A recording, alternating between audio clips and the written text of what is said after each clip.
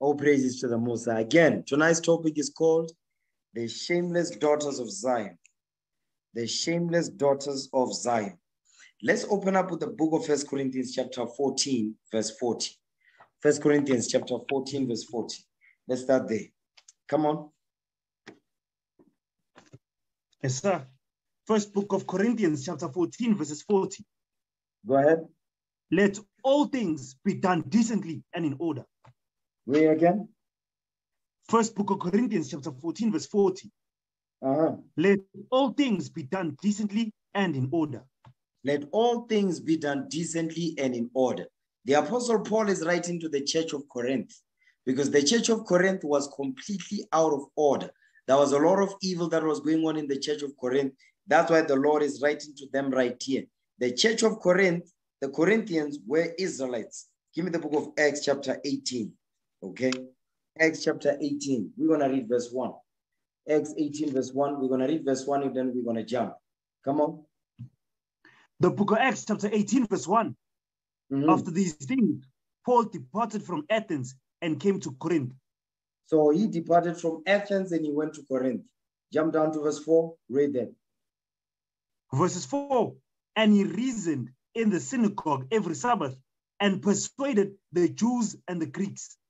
You see that? He says he reasoned in the synagogues every Sabbath and persuaded the Jews and the Greeks. He persuaded the Jews and the Greeks. So the church of Corinth, it was the synagogues of the Jews and the Israelites, our forefathers, that grew up in Greek customs. You understand? Okay, read on. And when Silas and Timotheus were come from Macedonia, Paul was pressed in the spirit and testified to the Jews that Jesus was Christ. He says he testified to the Jews that Jesus was Christ. Remember, the Jews is the people in Corinth, where there was a synagogue of the Jews. You understand? Okay, come on. And when they opposed themselves and blasphemed, he shook his raiment and said unto them, your blood be upon your own heads. I am clean. From henceforth, I will go unto the Gentiles. The Gentiles is talk about Israelites. They talk about Northern Kingdom. Our brothers and sisters from the Northern Kingdom tribes that were scattered. You understand? The scattered Israelites. So in verse 4, they are called Greeks. And in verse 6, it says Gentiles. He's making reference to the same people. He's talking about Israelites that grew up in Greek customs. They were called Gentiles. For instance, give me the book of Hosea, okay? Give me the book of Hosea chapter 4 verse 17. Hosea 4 verse 17. Because Northern Kingdom was cast off. They went into idolatry. You understand? Now read that. Hosea chapter 4 verse 17. The book of Hosea chapter 4 verse 17. Read. Ephraim is joined to idols, let him alone. You see what he's saying? He says, Ephraim is joined to idols, let him alone. Who is he talking to? He's talking to Judah. Judah, Benjamin, and Levi said, listen, Ephraim is joined to idols, leave them alone. Why? Because the Lord was no longer dealing with them no more. That's why it says they are joined to idols, leave them alone. Read now, give me Hosea 2 verse 23. Hosea chapter 2 verse 23. Let's read that. The book of Hosea chapter 2 verse 23. Go ahead. And I will sow her unto me in the earth, and I will have mercy upon her that had not obtained mercy. Right. And I will say to them which were not my people, thou art my people, and they shall say, thou art my God. You see that thing? Because they had not obtained mercy, because the Lord, according to prophecy, he said, he's not going to have mercy upon Ephraim, you understand? And they are no longer his people no more. That why? Because they joined themselves to idols. He said, now let them alone. I'm no longer dealing with them no more. And they are no longer my people, and I will not be their God. But it's going to come a time where the Most High God will send his son, Jesus Christ, to bring Israel, to bring Northern Kingdom back into the fold. So when they were worshiping idols, they were referred to by the Southern Kingdom, Judah, Benjamin, and Levi, as Gentiles. Okay, now give me the book of Hosea chapter 8 verse 4. Hosea 8 verse 4, because northern kingdom, they went in heavy into idolatry. Okay, watch this. Hosea 8 verse 4. The book of Hosea, chapter 8, verse 4. Go ahead. They have set up kings, but not by me. They have made princes, and I knew it not. Of their silver and of their gold have they made them idols, that they may be cut off. You see that thing? It says they've set up kings, but not by me. Who were the kings that northern kingdom set up? Give me that in 1 Kings chapter 12, verse 27. Okay, because after the split, you understand? Jeroboam, because he was over the 10 tribes. Guess what he did? He set up, they set up kings, they set up priests which were not set up by the Most High God. You understand? That's why it says they set up kings, but not by me. Watch this. Give me that in 1 Kings 12, 27. Read it. First book of Kings, chapter 12, verse 27. Go ahead. If this people go up to do sacrifice in the house of the Lord of Jerusalem, then shall the hearts of this people turn again unto the Lord, even unto Rehoboam, king of Judah, and they shall kill me. And now this is Jeroboam speaking. He's speaking within himself. He's thinking that, wait a minute, if these people have to go back to Jerusalem, because that's where the sacrifices were performed, because that's where the temple was. If they go back there, they will turn them from me and they will not return. That's what he was saying. You understand? So he came up with an evil plan. Read. Even unto Rehoboam, king of Judah, and they shall kill me, and go again to Rehoboam, king of Judah. Read. Whereupon the king took counsel, and made 2 calves of gold, and said unto them, it is too much for you to go up to Jerusalem. Behold thy gods, O Israel, which brought thee up out of the land of Egypt. You see that? So he set up 2 golden calves. One in Bethel, the other one said he in Dan. He says, behold thy kings, O Israel. Because our forefathers, you understand, northern kingdom tribes, they went heavy into idolatry, which included, you understand, worshiping of the sun, the moon, and the stars, committing abortions and having orgies, all kinds of evil sexual abominations. They were doing all of that. You understand? So because they enjoyed that, when he presented those golden calves, they did not have any objections, you know? And he set up, First book of Kings, chapter 12, verse 29. And he set the one in Bethel, and the other put he in Dan. And this thing became a sin, for the people went to worship before the one, even unto Dan. You see that thing? Is that this thing became a sin because they were breaking the first commandment. Thou shalt have no other gods. As soon as they broke the first, they automatically broke the second. Okay, go ahead. And he made an house of high places, and made priests of the lowest of the people, which were not of the sons of Levi. You see that thing? He said they've set up kings, but not by me. You understand? Because they were worshiping idols. They were no longer dealing according to how the Most High God commanded them. Read. And Jeroboam ordained a feast in the 8th month, on the 15th day of the month, like unto the feast that is in Judah. And he offered upon the altar. So did he in Bethel, sacrificed unto the calves that he had made. And he placed in Bethel the priests of the high places which he had made.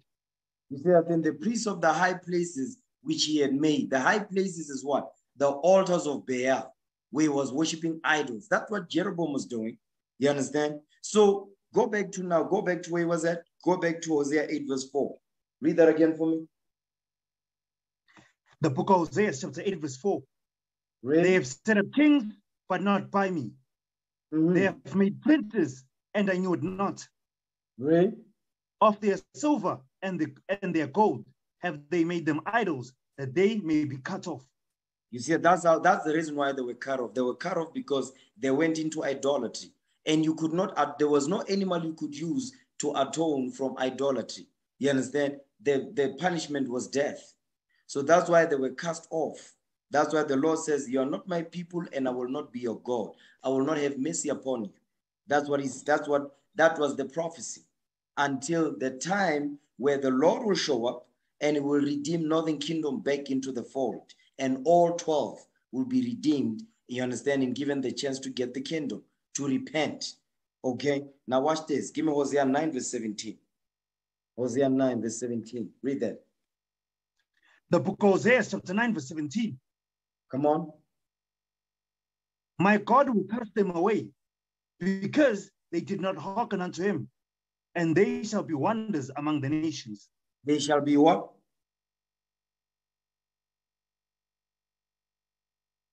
Come on, read that verse again. The book of Hosea chapter 9 verse 17. My God will cast them away because they did not hearken unto him, and they shall be wanderers among the nations. He says they shall be wanderers among the nations. You understand? They will be wandering out of the way of understanding. They'll be spiritually dead.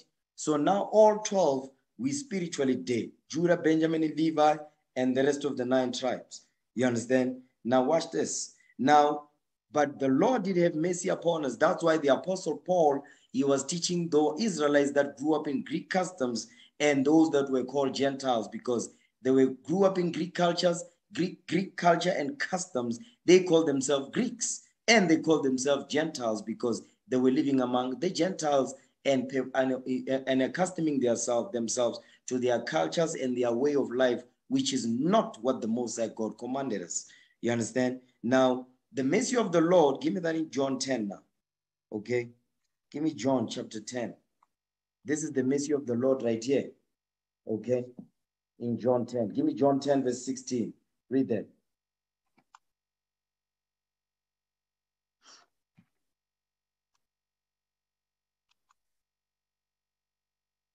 Come on, John 10 verse 16. The book of John chapter 10 verse 16. And other sheep I have, which are not of this fold. Them also I must bring, and they shall hear my voice, and they shall be one fold and one shepherd. You see what Christ is saying? He says, other sheep I have, which is not of this fold. Meaning what is not part of the southern kingdom. When he says this fold, he's making reference to southern kingdom, which is made up of Judah, Benjamin, and Levi. This other sheep that he has, which is not of this fold, he's talking about northern kingdom. The proof of that is in John 4. Get John 4 verse 1. The book of John chapter 4 verses 1. Go ahead. And when therefore, the book of John chapter 4 verse 1. You know what? When therefore, hold on. Wait. Read verse 5. Get John 4 verse 5. Let's just read that. John chapter 4 verse 5. Read that. Yes, sir. The book of John chapter 4 verse 5. Then cometh he to a city of Samaria, which is called Sychar, near to the parcel of ground that Jacob gave to his son Joseph. You see that Jacob gave to his son Jacob. Remember that Jacob gave to his son Joseph. So Joseph is talking about the sons of Jacob, you understand, who beget Ephraim and Manasseh. Okay, get that in Joshua chapter 14 verse 4. Joshua 14 verse 4. I'm just painting a picture for you so you understand what the Apostle Paul, when we read in the book of Acts, I'm giving you background history of what happened in the past and why the Apostle Paul had to go to the Gentiles, which was the Jews that were in the synagogues in Corinth. You understand? Read that. Joshua 14 verse 4. Read that. The book of Joshua chapter 14 verse 4. For the children of Joseph were 2 tribes, Manasseh and Ephraim. For the children of Joseph were 2 tribes. The children of Joseph were 2 tribes. Go ahead.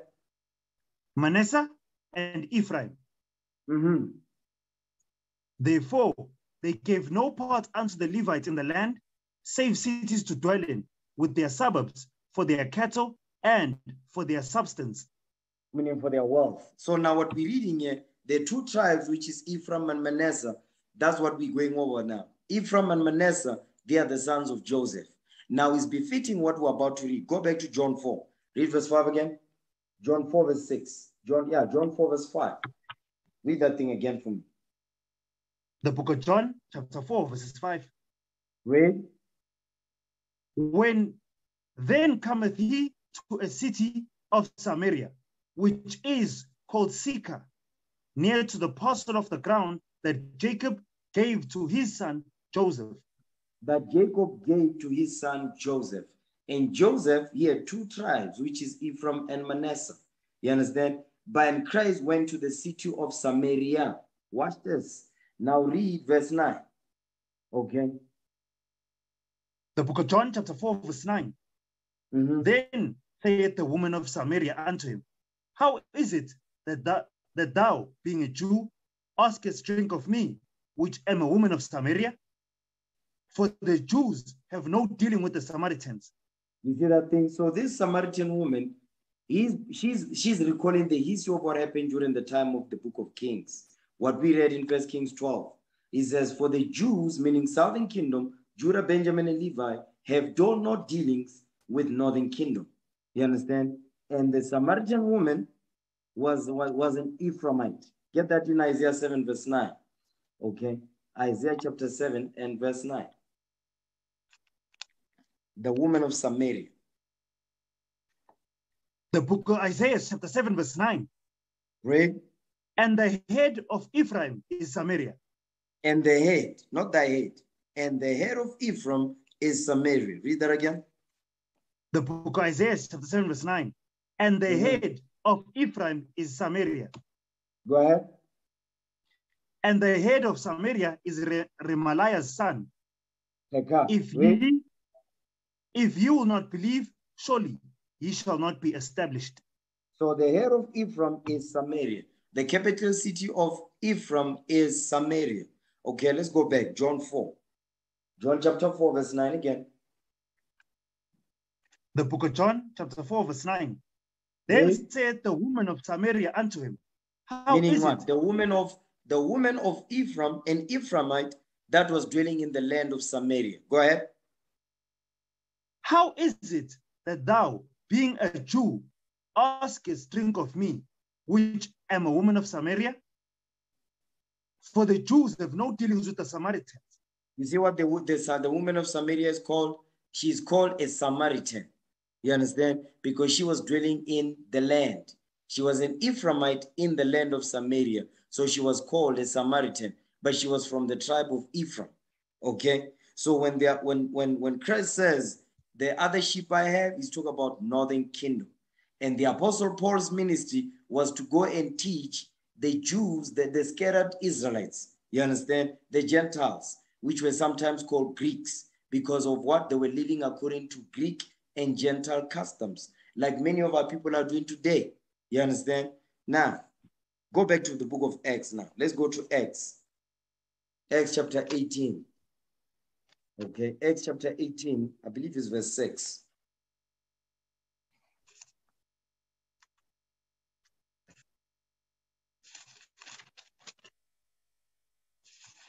The book of Acts chapter 18, verse 6.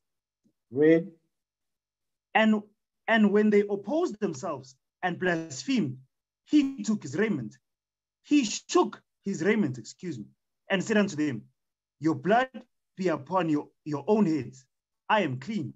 From henceforth, I will go unto the Gentiles. So because when he says they opposed themselves, meaning they were arguing.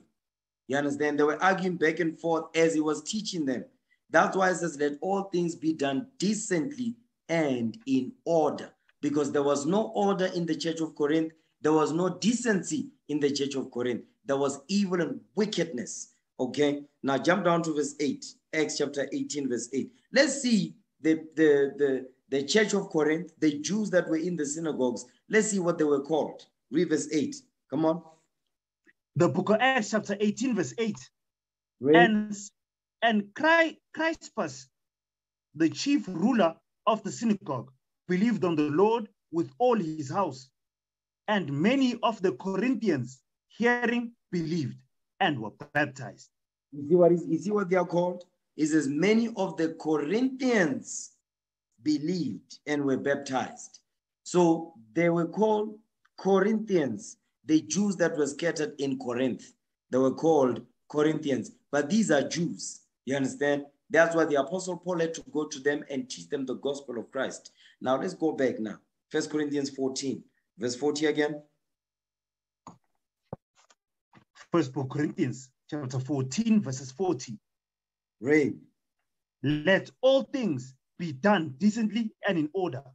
Let all things be done decently and in order, because they were not done decently and in order. There was a lot of divisions in the church. There was a lot of division in terms of, I only listen to Christ. I only listen to Paul. I only listen to Apollos, so on and so forth. There was a lot of divisions. There was no order. They were not on one accord. You understand?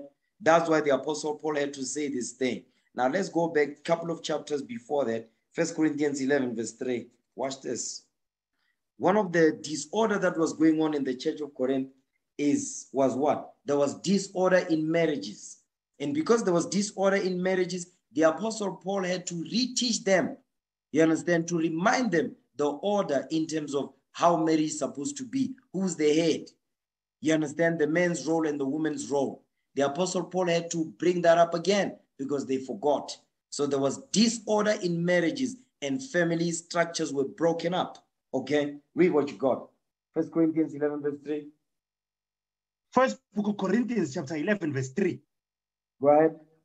But I would have you know that the head of every man is Christ, and Read. the head of the woman is the man, and the head of Christ is God. So the Apostle Paul had to remind them of the order that the Most High God gave from the beginning, the role of the man and the role of the woman. You understand? Because in the church of Corinth, there was confusion. So it is today. There's confusion in the church. You understand? There's confusion. Man does not know what his role is. Women does not know what her role is, especially our sisters. Our sisters don't know their role, and they don't want to submit themselves to the role that God gave them. They want the position of the man. That's why there's disorder in marriages and the families are broken. You understand? We have to repair that with the laws of God. Okay? Now watch this. Jump down to verse 7.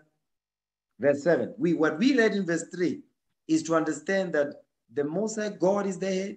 You understand? And then Christ. Then you have the black man and you have the black woman. Then you have the children. That's the order. That's God's divine order that He set from the beginning. That's why He made Adam first. You understand? Now read what you got. Read verse 7. First Book of Corinthians, chapter 11, verse 7. For Read. a man indeed ought not to cover his head, for as much as he is the image and glory of God. Come But on. the woman is the glory of the man. You see what he's saying? So the Apostle Paul is taking us all the way back to Genesis. So listen, it says, listen, the man ought not to cover his head. What is he talking about? Jump up to verse 4. Okay. What does he mean when he says a man ought not to cover his head? What is he talking about? Read verse 4 so we understand what he's saying. Come on. First book of Corinthians, chapter 11, verse 4. Read. Every man praying or prophesying, having his head covered, dishonoreth his head. You see that thing? Every man praying or prophesying, having his head covered, dishonoreth his head, which is who? Christ. So when he says a man indeed ought not to cover his head, it goes into what? Praying or prophesying. That's what the Apostle Paul is referring. So jump back down to verse 7. Come on. First book of Corinthians, chapter 11, verse 7. For Read. a man indeed ought not to cover his head, for as much as he is the image and glory of God.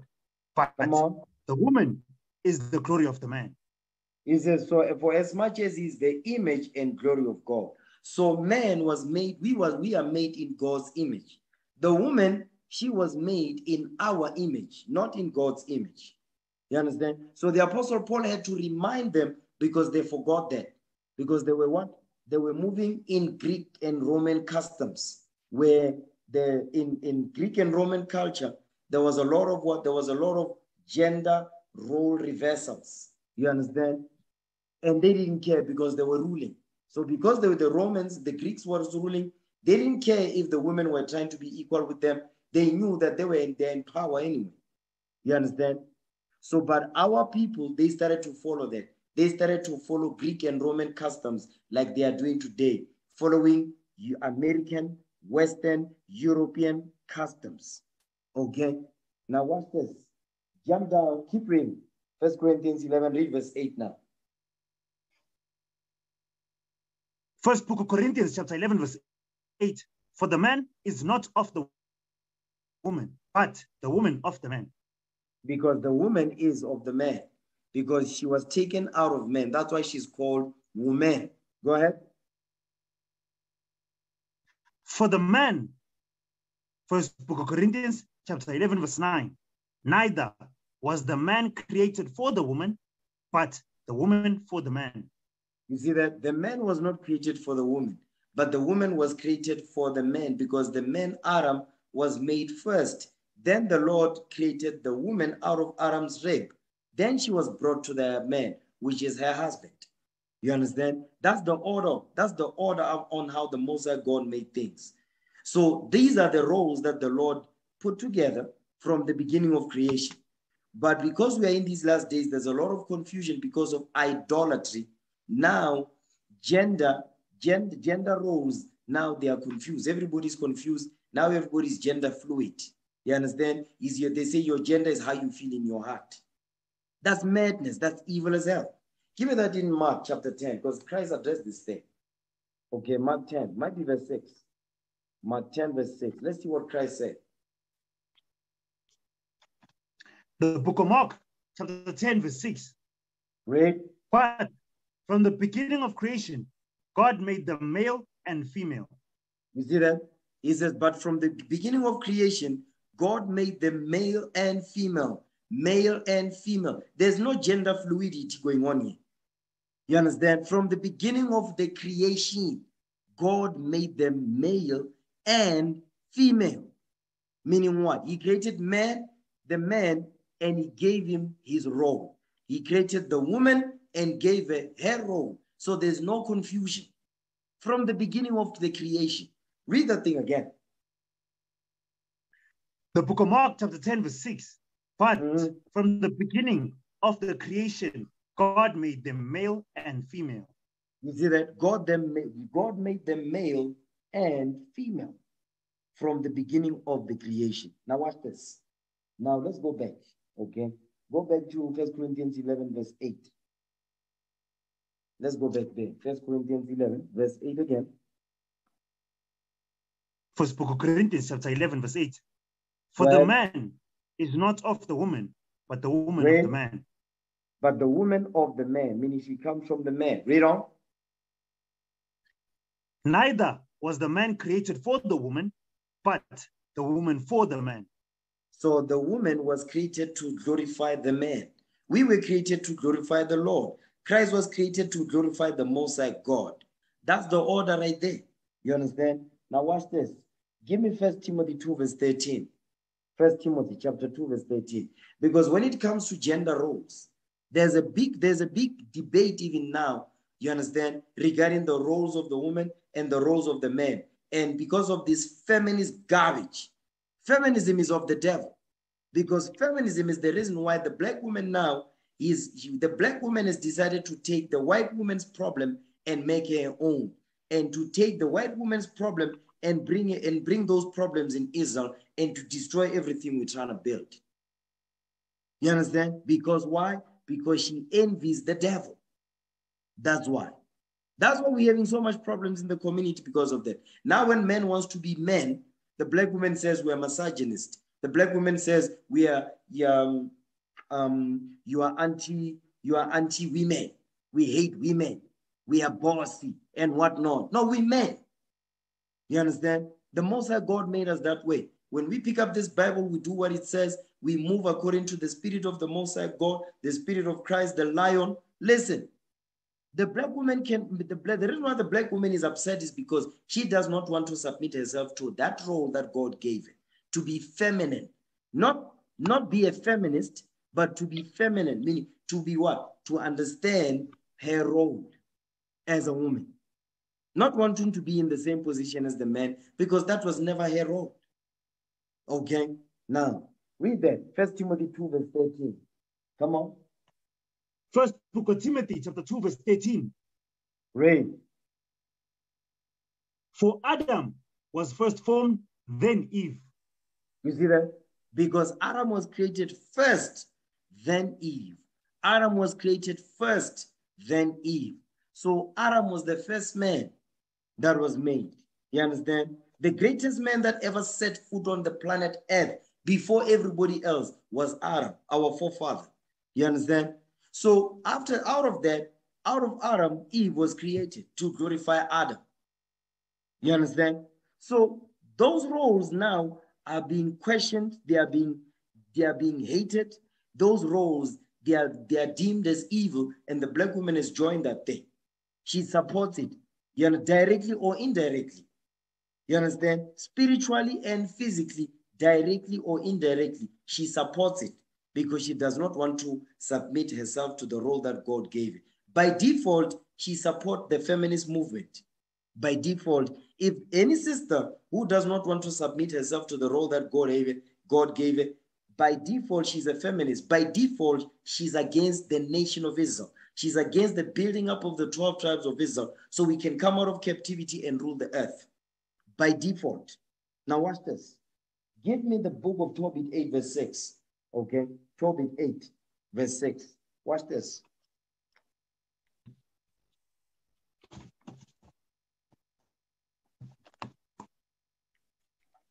The book of Tobit, chapter 8 verse 6. Read. Thou madest Adam and gavest him Eve, his wife, for an helper and stay. Of them came mankind.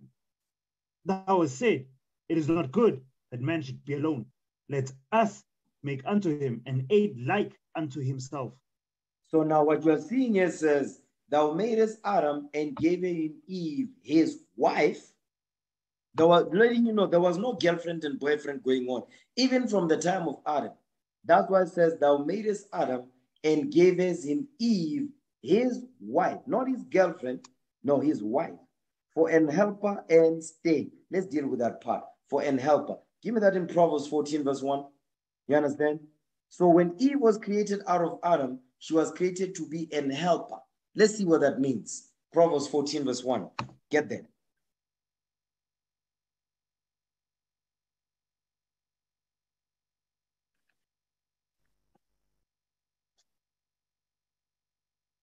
Come on.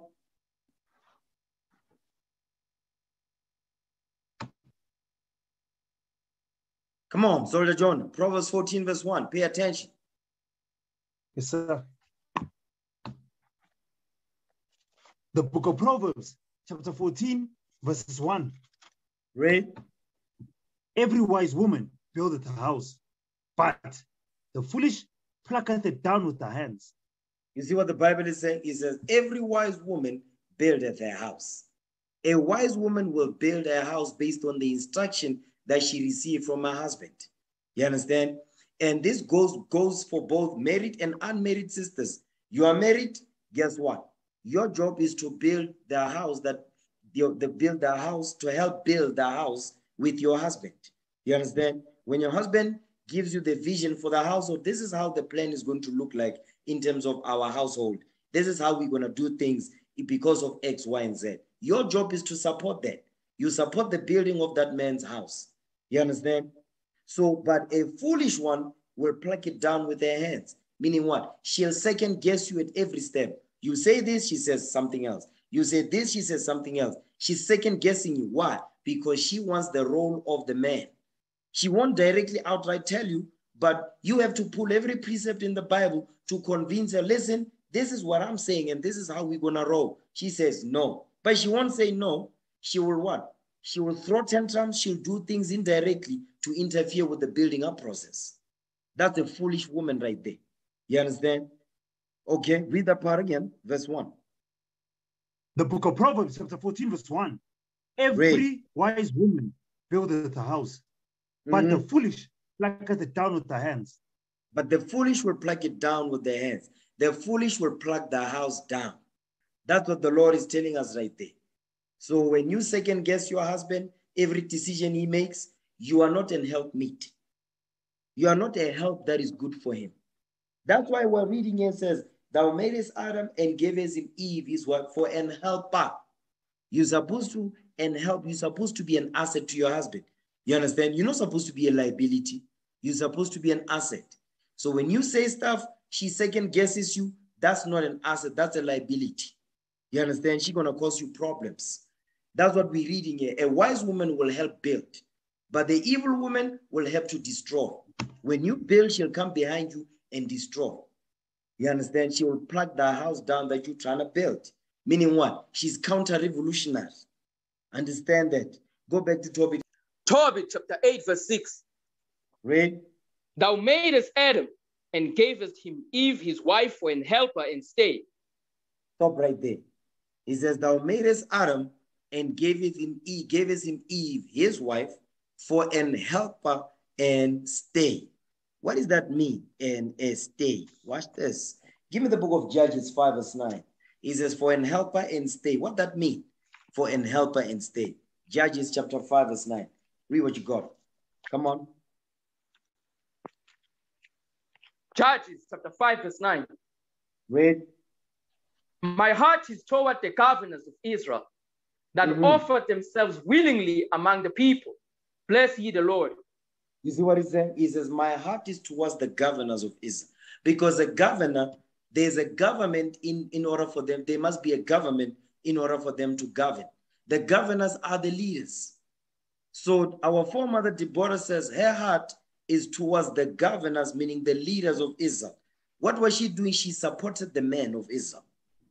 So guess what? When it says, when we read in Tobit, when it says, thou madest Adam and gavest him Eve, his wife, for an helper, meaning she must be an help meet, meaning a help good for him, meaning she was help build the house that her Lord is building. That's her job, because she's using wisdom. She understands that me and my Lord, we must be one flesh, meaning what? My mind must be according to his mind. The minute you second guess everything he's saying, your mind is not according to his mind. Your mind is according to the mind of your oppressor, because he is adverse. He is adverse. He is counter-revolutionary. So when you counter-revolutionary, you have a heathen. You are heathen-minded. You understand? So our foremother Deborah here, she's teaching our sisters where their mindset must be. Your mindset must be towards the governors of Israel. That's what we're reading here. Read again, verse 9. Judges chapter 5 verse 9. My heart is toward the governors of Israel that offered themselves willingly among the people. Bless ye the Lord. You see that thing? Bless ye the Lord. So that's what her mindset was towards the governors of Israel. You understand? So that's when it says, an helper and a stay. She supported the troops. You understand? She supported the troops, and our foremother Eve, before all hell broke loose, her job she supported who? Adam, our forefather. You understand? She supported him. Now let's get the definition of the word stay. Let's get that definition. Let's get the definition of the word stay. Watch this. Read that. The definition. The definition of stay. We're going to read definition. We're going to read this one. We're going to read definition 5. Literary. Read that. The definition of stay. Definition 5. Literary. Support or prop up. You see that? Support or prop up. Support or prop up. That's what it means. And helper and stay. To support your husband. Encourage him. You understand? That's what he's going into when he says, and helper and stay. You must support your husband. Now watch this. Give me the book of Sirach. Okay, give me Ecclesiasticus. Give me Sirach chapter 25. Give me Sirach chapter 25, verse 23. Watch this. Ecclesiasticus chapter 25, verse 23. Read. A wicked woman abateth the courage. Meaning what? She abated, meaning she will discourage you. When she plugged the house down, she abated your courage. Okay, go ahead. Maketh an heavy countenance and a wounded heart. Meaning she will stress you out. He says she makes a heavy countenance and a heavy mind. Now you've got stress where you're supposed to have a pillar of rest. Now you've got a pillar of stress. Go ahead. A woman that will not comfort her husband in distress maketh weak hands and feeble knees. You see that thing? That's not a wise woman. That's a foolish woman right there. It says a woman that will not comfort her husband in distress. You understand? We already in captivity. That's the main distress that we're in. You understand? And over and above that, we've got other stresses that we're dealing with as men. What are those stresses? Because everybody's against the black man, including the black woman. You understand? So it says a woman that will not comfort her husband in distress maketh weak hands and feeble knees. Meaning what? She discourages you in terms of you building the 12 tribes of Israel. She's not an asset, she's a liability. That's what the Lord is saying right there. So go back to Tobit 8, verse 6 again. Tobit chapter 8, verse 6. Read. Thou madest Adam and gavest him Eve, his wife, for an helper and stay. For an helper and stay. An helper and stay. You understand? Meaning what? You're supposed to be that wise woman that receives instruction from your husband, and your mind must be according to his mind. And you must be as a support system for him as well. Why? Because we've got a heavy load that we need to deal with, us against the world, literally. You understand? So now that goes for the married woman, and it also goes into what? It goes into the unmarried woman, the sisters. You understand? When it comes to the sisters, the sisters that are unmarried, I'm gonna deal with it in a second. Okay, now watch this. Now what you need to understand is that, keep reading, finish that verse, Tobit 8, verse 6. Tobit chapter 8, verse 6. Go ahead. Thou madest Adam and gavest him Eve, his wife, for an helper and stay. Of them came mankind. Thou hast said, it is not good that man should be alone. Let us make unto him an aid like unto himself.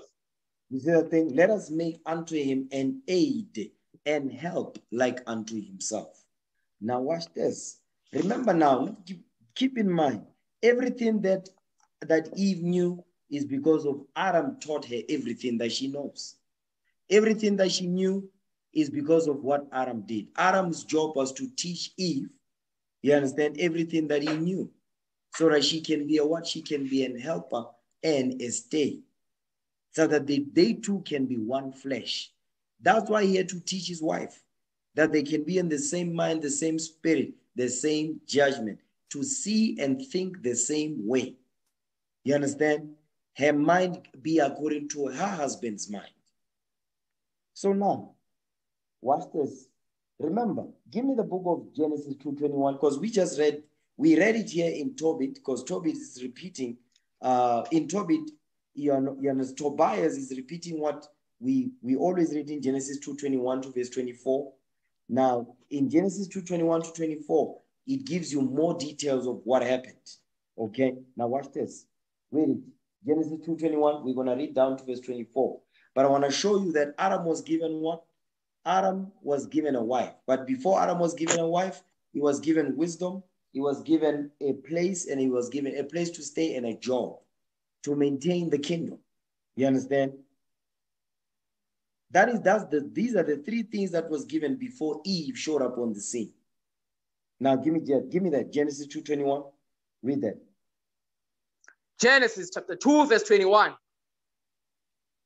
And the Lord God caused a deep sleep to fall upon Adam, and he slept. Right. And he took one of his ribs and closed up the flesh instead thereof. And the rib which the Lord God had taken from man made he a woman and brought her unto the man. So that's what Tobias was saying, that we read in Tobit 8, verse 6. You understand? So Eve was taken out of Adam's rib. Go ahead. And Adam said, this is now bone of my bones and flesh of my flesh. She shall be called woman, because she was taken out of man. She was taken out of man. That's what the word woman means. Out of man. She was taken out of us. You understand? The woman was taken, the black woman Eve was taken out of us, the man. But today, the same woman that was taken out of us now she's a stranger to us, and we are a stranger to her. Because of what? Something and someone got in between the black man and the black woman to separate them. When the law says, therefore what God joined together, let no man put asunder. Let no man put asunder. And that's exactly what happened. The minute when they were not on one accord, there was a man that came and put them asunder. You understand? Because there was division. The minute where there's division in the house, that means Satan is in the midst. Understand that. You see how today we've got broken families, disorder in marriages, is because Satan is in the midst. Understand that thing. Okay, go ahead. Therefore shall a man leave his father and his mother, and shall cleave unto his wife, and they shall be one flesh. And they shall be one flesh. They shall be one flesh. One flesh, meaning what? You must all think and speak and think the same way. Based on what? Based on the mind of the husband, your mind must be according to his. That's your job. You understand? Your job, you have to work hard to pattern yourself according to his mind. His job is to work hard to pattern himself according to the mind of Christ. You understand? That's the order. Once we understand our roles, we submit ourselves to those roles that the Lord gave us, there's not going to be confusion in terms of building the nation. There's not going to be disorder in marriages or broken family structures where men and women don't know what their role is and how they support to what? To perform in those roles. The reason why you see confusion today is because in marriages, men and women, the Satan is in the midst. One of you is worshiping Satan. You understand? Now watch this. Give me the book of Genesis 2, because what you need to understand is everything that Eve knew is because Adam taught his wife. She was taught by Adam. Okay, Genesis 2 verse 7. Read that. We're going to read to verse 9. Genesis chapter 2 verse 7. And the Lord God formed man of the dust of the ground and breathed into his nostrils the breath of life, and man became a living soul. So Adam was given wisdom. After he was created, he was given wisdom. Go ahead.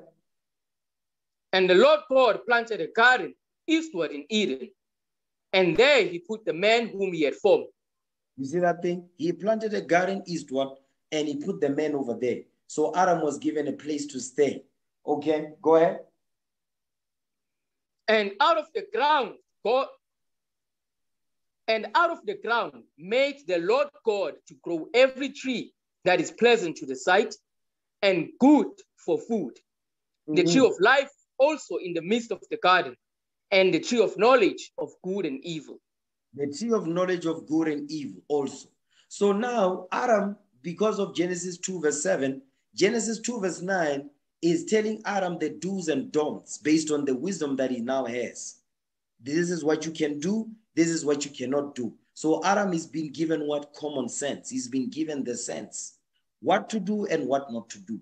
The do's and don'ts. Okay? Now jump down to verse 15 now. Read that. Genesis chapter 2 verse 15. And the Lord God took the man and put him into the Garden of Eden to dress it and to keep it. You see that? To dress it and to keep it. Now Adam is given a job now. Adam was given wisdom, and with that wisdom, he was given what to do and what not to do. Then he was given a place to stay. Then the Lord is giving him a job. Okay, go ahead. And the Lord God commanded the man, saying, of every tree of the garden thou mayest freely eat. Come on. But of the tree of the knowledge of good and evil, thou shalt not eat of it. For in the day that thou eatest thereof, thou shalt surely die. You see what he's saying? Again, he's repeating himself again based on the wisdom he was given in verse 7. The do's and the don'ts in verse 9.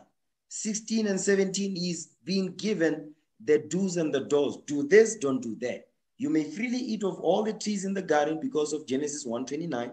You understand? But it says, of the tree of knowledge of good and evil, thou shalt not eat of it. Don't touch that thing. whether he says, lest ye die. He said, don't go anywhere near there. You understand? This tree that was the tree of knowledge of good and evil, the tree that it says, don't eat the fruit of that tree. What is he talking about? Don't eat of the fruit of that tree. Watch this, because remember now. No, I'm not going there. I'm not going there. Give me Genesis 3 verse 1. Genesis 3 verse 1. Let's keep it simple. I'm going to keep it simple this day because there's a couple of things I want to touch on. Genesis 3 verse 1. Read what you got. Genesis chapter 3 verse 1. Read. Now the serpent was more subtle than any beast of the field which the Lord God had made. And he said unto the woman, Yea, hath God said, Ye shall not eat of every tree of the garden? You see what the question is? Now the serpent is introduced. The serpent is in the midst now. It says, he's questioning Eve. It says, hath God said, Ye shall not eat of every tree of the garden? Remember, he's asking the question of regarding the information that was given to Adam regarding the do's and don'ts. And Adam told his wife Eve. Now the serpent is asking the question to test to see if is this woman okay with it? Because the serpent picked up on she's not okay with this thing. She don't want that. Because remember, Adam was a God on earth. You understand? He was glorious to look upon. He was imperfect. There was no blemish in him. He was perfect. He was the reflection of God's perfection and beauty and might and power. Everything was put in Adam. Understand that? So when the serpent is looking at this man, is looking at this woman, is like, This is the representation of God's power on earth. The black woman empowered because the black man was in power and a God on earth. And guess what? Eve didn't like that. Eve was envious of her own husband. You can't make it up here. Now watch this. Read verse 1 again. Genesis chapter 3 verse 1. Now the serpent was more subtle than any beast of the field which the Lord God had made. And he said unto the woman, Yea, hath God said, Ye shall not eat of every tree of the garden? You see, the question is being asked. Next verse. Go ahead. And the woman said unto the serpent, We may eat of the fruit of the trees of the garden. But of the fruit of the tree which is in the midst of the garden, God had said, Ye shall not eat of it, neither shall ye touch it, lest ye die. You see that? Ye shall not eat of it. You understand? Don't eat of it, neither shall ye touch it, lest ye die. Because to touch it meaning what? You learn of the fruit that coming from that tree. Now watch this. Now, remember now, Eve is married at this point. You understand? Eve is married. So I'm going to deal with that some more because marriage is a strong foundation for a strong marriage. So we need to deal with that stuff. Okay? Now watch this. Okay, all praises to the Lord. Now watch this. Give me the book of 1 Corinthians 14, verse 33. I'm going to show you something here because I'm going to show you there's a point where I'm bringing this out. 1 Corinthians 14, verse 33. Let's read that.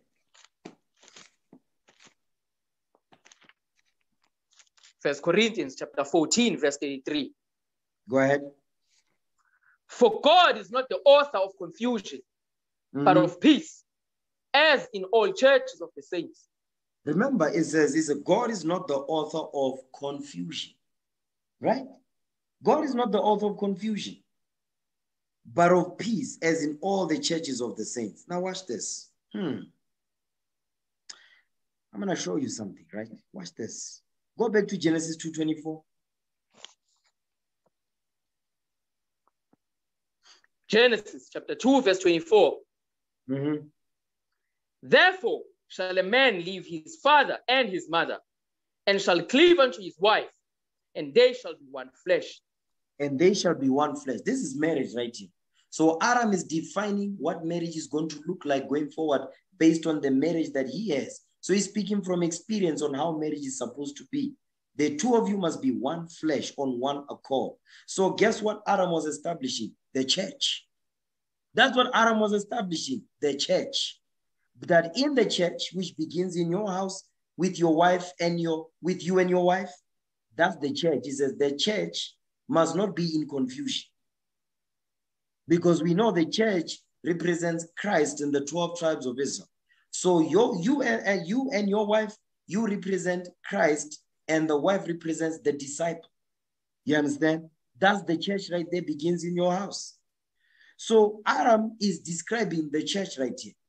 Now the Apostle Paul, he's quoting Genesis because he's going back to how that church must be between man and woman. Now it also goes into the congregation now. Now go back to where he was at. 1 Corinthians 4, read verse 33 again. 1 Corinthians. Okay. 1 Corinthians chapter 14, verse 33. Right. For God is not the author of confusion, but of peace, as in all churches of the saints. And the church begins in your house, you and your wife, husband and wife. That's the beginning of the church. Okay. He says there must not be confusion. So what brings the confusion in the church, in the marriage? Because that's the church. You understand? That's the beginning of the church, your marriage. Watch this. Give me the book of Isaiah. Okay. Isaiah chapter 45. Isaiah 45, 16. Read that. Isaiah chapter 45, verse 16. Read. They shall be ashamed and also confounded, all of them.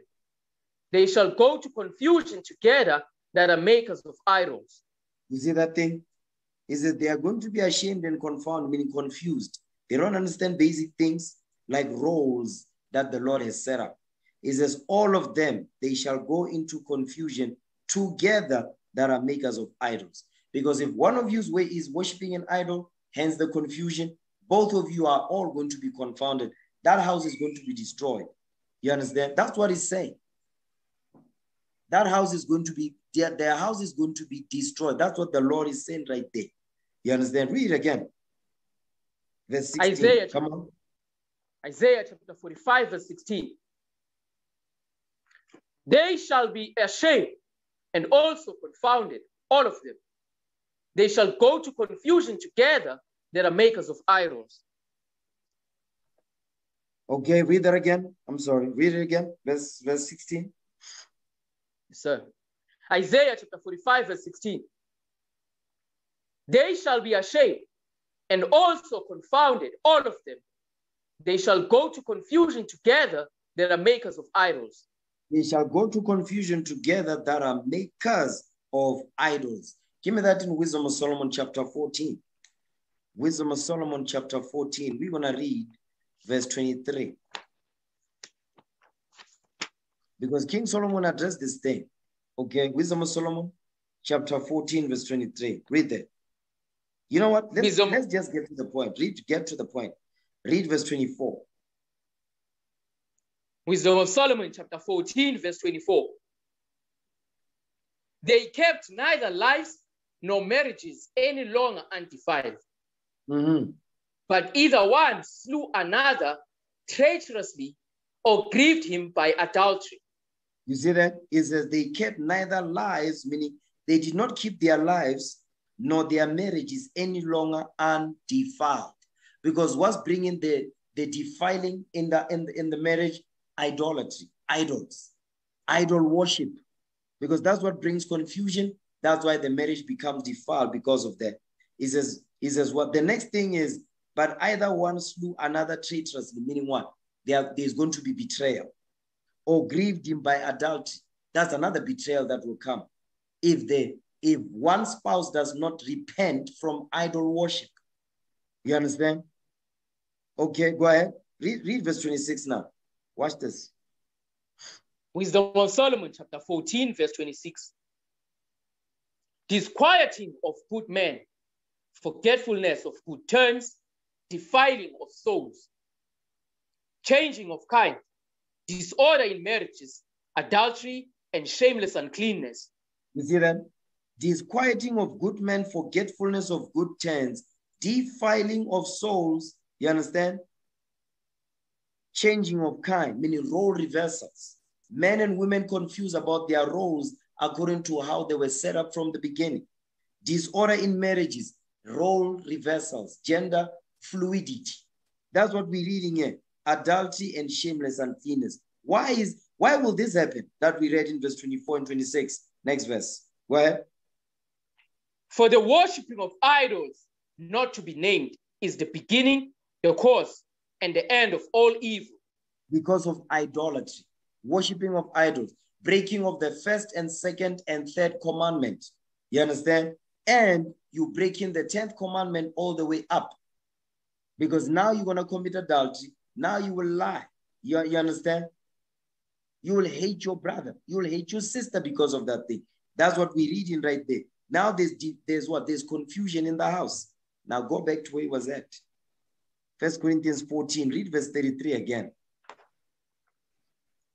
1 Corinthians chapter 14, verse 33. Read. For God is not the author of confusion, but of peace, as in all churches of the saints. You see that thing? The Lord is not the author of confusion. What brings the confusion? Idolatry. What brings the confusion? You understand? Hating the order that the Lord has set up in terms of your marriage. You understand? That's why it says, but of peace, because the Lord called you to peace. It says, as in all churches of the saints. Because Adam's marriage, that was the beginning of the church right there. Understand? That was the beginning of the church. You understand? And there must not be confusion in the church. Keep reading. 1 Corinthians chapter 15, verse 34. No, 14 verse 34. Come on. Excuse me, sir. 1 Corinthians chapter 14, verse 34.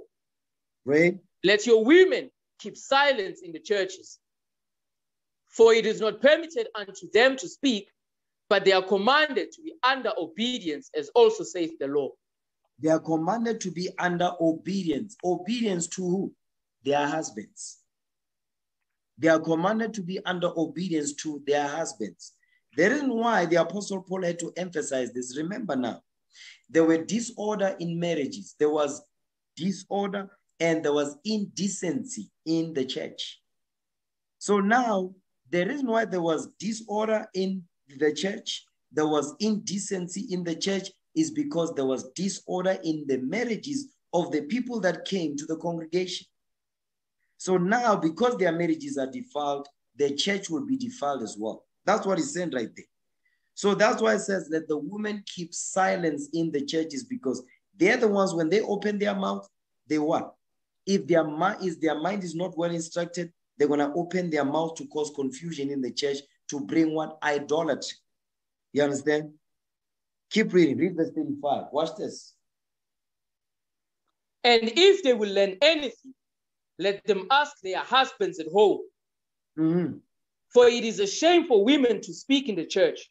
You see what he's saying? He says, if they will learn anything, they want to learn anything when it comes to the scriptures, how to conduct themselves and all that, they will ask their husbands at home. I'm going to go back to Genesis 3. I'm going to show you something with that. It says they will ask their husbands at home. You see that thing? Now keep reading. Watch this. Verse 36. What?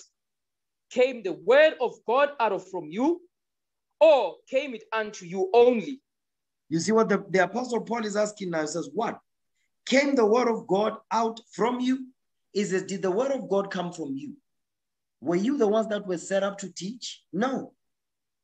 Were you the one that was set up to raise up the 12 tribes, to raise up the nation? No. That's why he's talking to the women. He says, came the word of God out from you? Were you the ones that the Lord called to bring the truth to the 12 tribes? No. He's telling themselves, or came it unto you only, or came it unto you? Meaning the word of God was delivered unto you. By who? The man that the Lord calls in this truth. You understand? The Most High God calls men. This God's movement, the men are the leaders. Understand that? That's why we're reading and says, the word did not come from the women. It came from the men, to the men and the women in the congregation, to set up order in the nation. That's what we're reading right there. But you see that part? Read verse 35 now again. Jump up to verse 35. 1 Corinthians chapter 14, verse 35. Mm-hmm. And if they will learn anything, let them ask their husbands at home. For it is a shame for women to speak in the church. Because it is a shame. Because the woman if she wants to learn anything, she must go to her husband. If she does not go to her husband, she's going to bring shame to your house. Now, watch this. Now, let's go back to Genesis 3, verse 1 and 2. Genesis chapter 3, verse 1. Now the serpent was more subtle than any beast of the field which the Lord God had made. And he said unto the woman, Yea, hath God said, Ye shall not eat of every tree of the garden? Right. And the woman said unto the serpent, We may eat of the fruit of the trees of the garden. But of the fruit of the tree which is in the midst of the garden, God had said, Ye shall not eat of it, neither shall you touch it, lest ye die. You see what he's saying? So now the woman, because she knows that she's supposed to learn from her husband, the reason why she was able to respond to this, to respond to the serpent the way that she did, was because where did she learn this from? She learned this from her husband. Like we read in 1 Corinthians 14, if she will learn anything, if they will learn anything, let them ask their husbands at home. So just like she learned when she was created out of Adam, she was supposed to what? She was supposed to not entertain the serpent at all. She wasn't supposed to entertain him. Why? Because everything she knows, she was taught by her husband. Now she's entertaining the serpent. You have to think about that. Here you are, you have a married woman, she's entertaining the serpent. Because back then, it happened back then and it's happening today. How is our sisters entertained? We're talking about married sisters in the truth and married sisters in the world, because somehow, for some ungodly reason, the sisters in the truth married, they have the same mindset as the sisters in the world, the feminist mindset. So now, the married women they are not married to their husbands. The married women in the truth, they are not married to their husband. They are married to the serpent. Hence the mindset. You see that thing? That's what we're reading here. And I'm gonna go into details account of what I mean by that. Keep reading.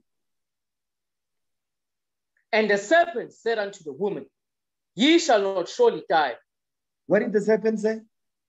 Ye shall not surely die. You're not gonna die. Meaning, whatever Adam taught you, it's a lie. It's wrong. It's a lie. Whatever it is that Adam taught you, is a lie. I got something better. Okay, go ahead. For God doth know that in the day ye eat thereof, then your eyes shall be opened, and ye shall be as gods, knowing good and evil. You see what he's saying? He says, for God doth know that in the day ye eat thereof, meaning you learn of this. It says, then your eyes shall be opened, and ye shall be as gods, knowing good and evil. And you shall be as gods, knowing good and evil. Now, the serpent, what is he proposing here? Remember now, in verse 4 it says, you shall not surely die. Excuse me. Verse 5 says, you're going to be as a god, knowing good and evil. So what I want to show you here is, Eve didn't like being told what to do by her husband. So the serpent was like, listen, I'm gonna teach you something better than what your husband taught you. And that thing that I'm gonna teach you is gonna be better than what your husband has taught you and what your husband knows, and you're gonna be equal or above him. That's what the serpent is proposing to Eve. But she's supposed to know that if she wants to learn anything, like if she learned everything she knows at this point, she's supposed to go back to where she learned. You understand? But because it's like this, right?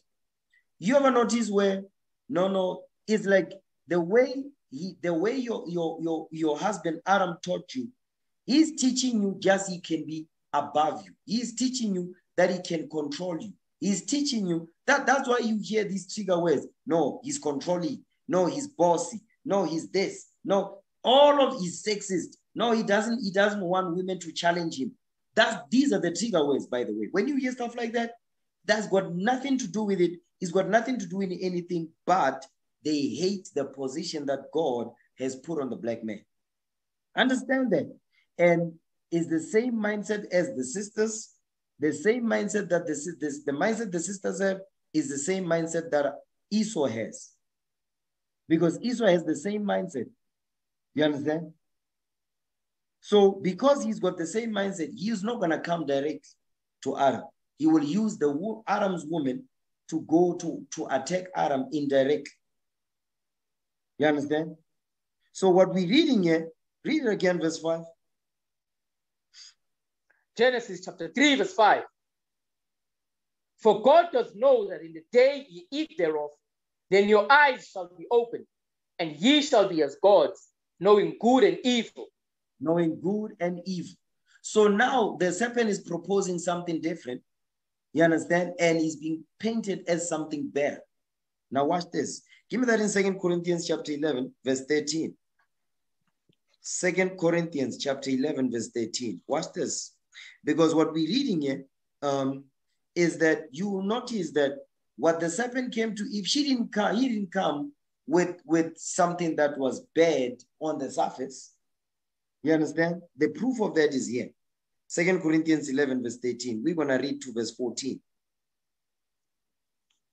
1 Corinthians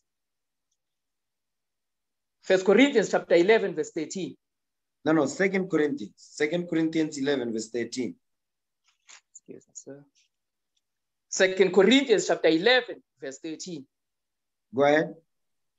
For such are false apostles, deceitful workers, transforming themselves into the apostles of Christ. That's what the white man will do when he took over in the 1400s. Go ahead. And no marvel, for Satan himself is transformed into an angel of light. You see that? It says, don't marvel. It says, because Satan himself is transformed into an angel of light. Meaning what? I'm the bright star of wisdom. So that's what's going on here in Genesis 3. So what is going on? What is the agenda behind what the serpent is doing? Give me Mark 10 now. Mark 10, verse 6. Let's go back there. Mark 10, verse 6. We're going to read down. This is the objective of what the serpent is doing, is this. Watch this.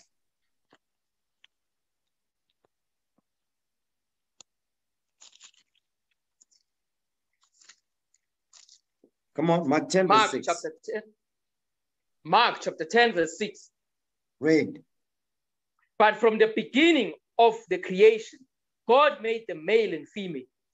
God made them male and female from the beginning of creation. Go ahead. For this cause shall a man leave his father and mother and cleave to his wife. Read. And they twain shall be one flesh. So then they are no more twain, but one flesh. He says, then they are no more twain, but one flesh. He's repeating it again, because remember, it says from the beginning, the church, which is the Adam and Eve, the marriage of Adam and Eve. That was the beginning. That was the first church, by the way, in Genesis. So here it says, and they twain shall be one flesh. So then it says, so then they are no more twain, but one flesh. So the objective of the serpent was what? Was to separate Eve from Adam. Because when they were one flesh, that was powerful. You understand?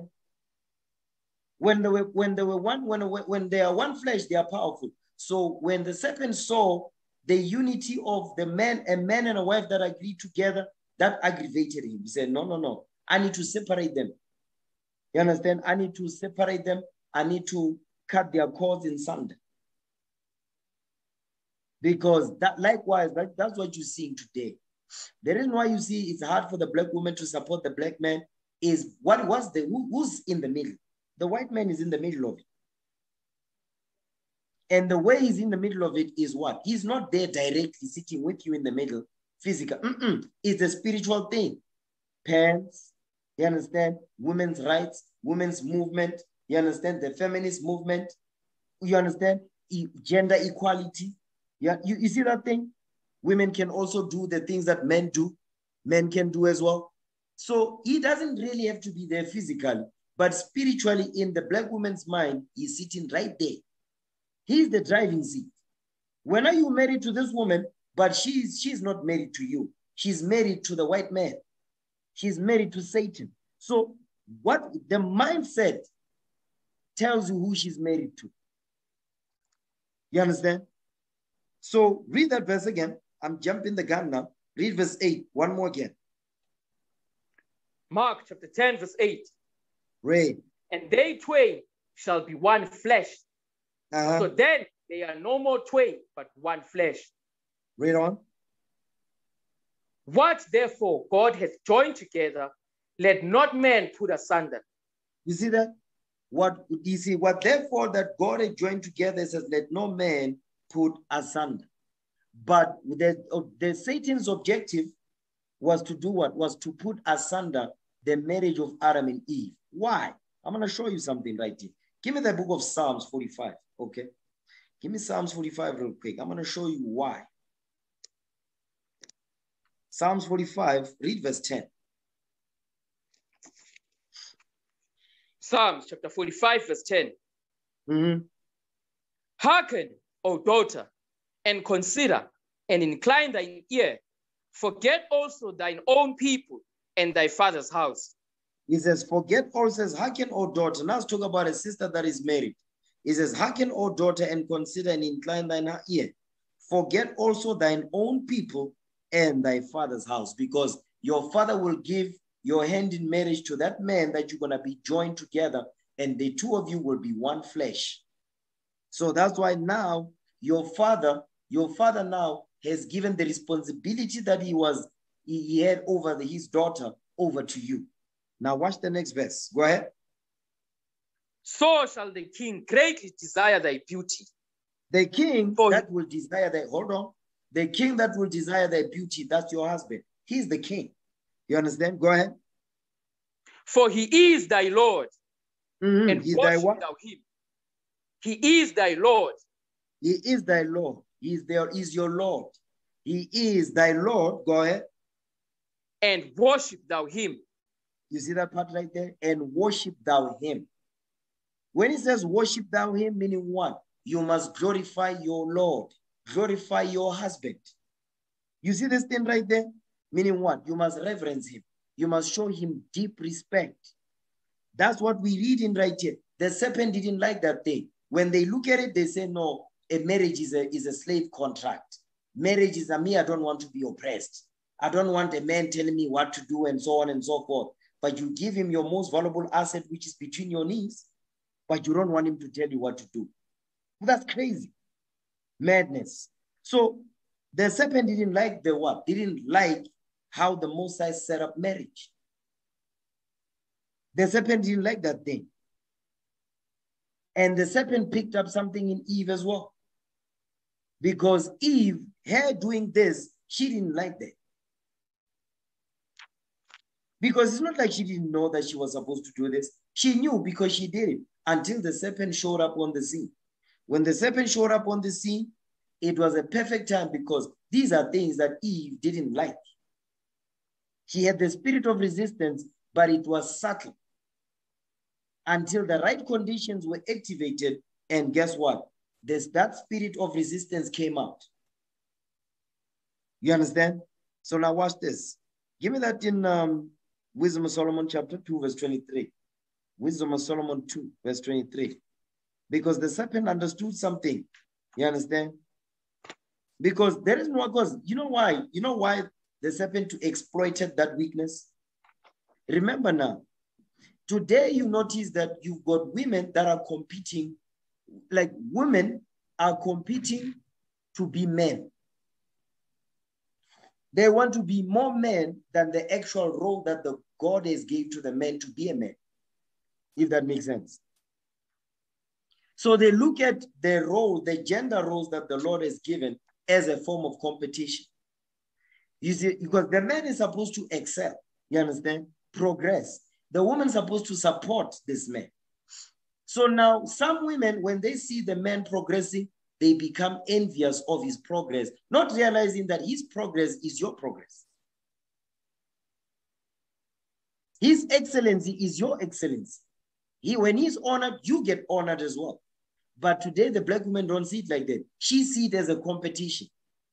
You understand? That's why they're always fighting with their men. They are fighting with their Lord. Why? Because she's always in competition when she don't realize that she's got a role to fulfill. He's got a role to fulfill. But she's competing for the role that the man was given by the Most High. Hence the confusion in the house. You understand? Read that, Wisdom of Solomon. Wisdom of Solomon, chapter 2, verse 23.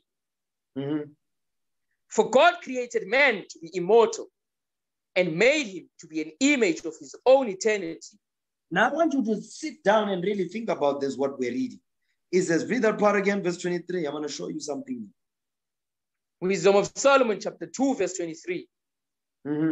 For God created man to be immortal. To be what? To be immortal. To be what? To be immortal. It says God created man to be immortal. So we were not created to die.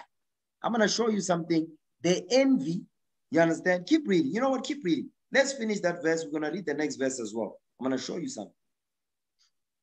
And made him to be an image of his own eternity. Go ahead. Nevertheless, through envy of the devil came death into the world. Wait. And they that do hold of his side do find it. You see what he said? But nevertheless, but he says, however, through envy of the devil came death into the world. I'm going to deal with verse 24 in a second, but I want to deal with verse 23 in knowledge of verse 24. It says, God created man to be immortal. Eve understood that Adam was going to live forever, and she also understood that she will live forever. Because of what? Because of the commandments, that the power that was given to Adam is the same power that she got. In terms of what? She's now married to a man that is a God on earth.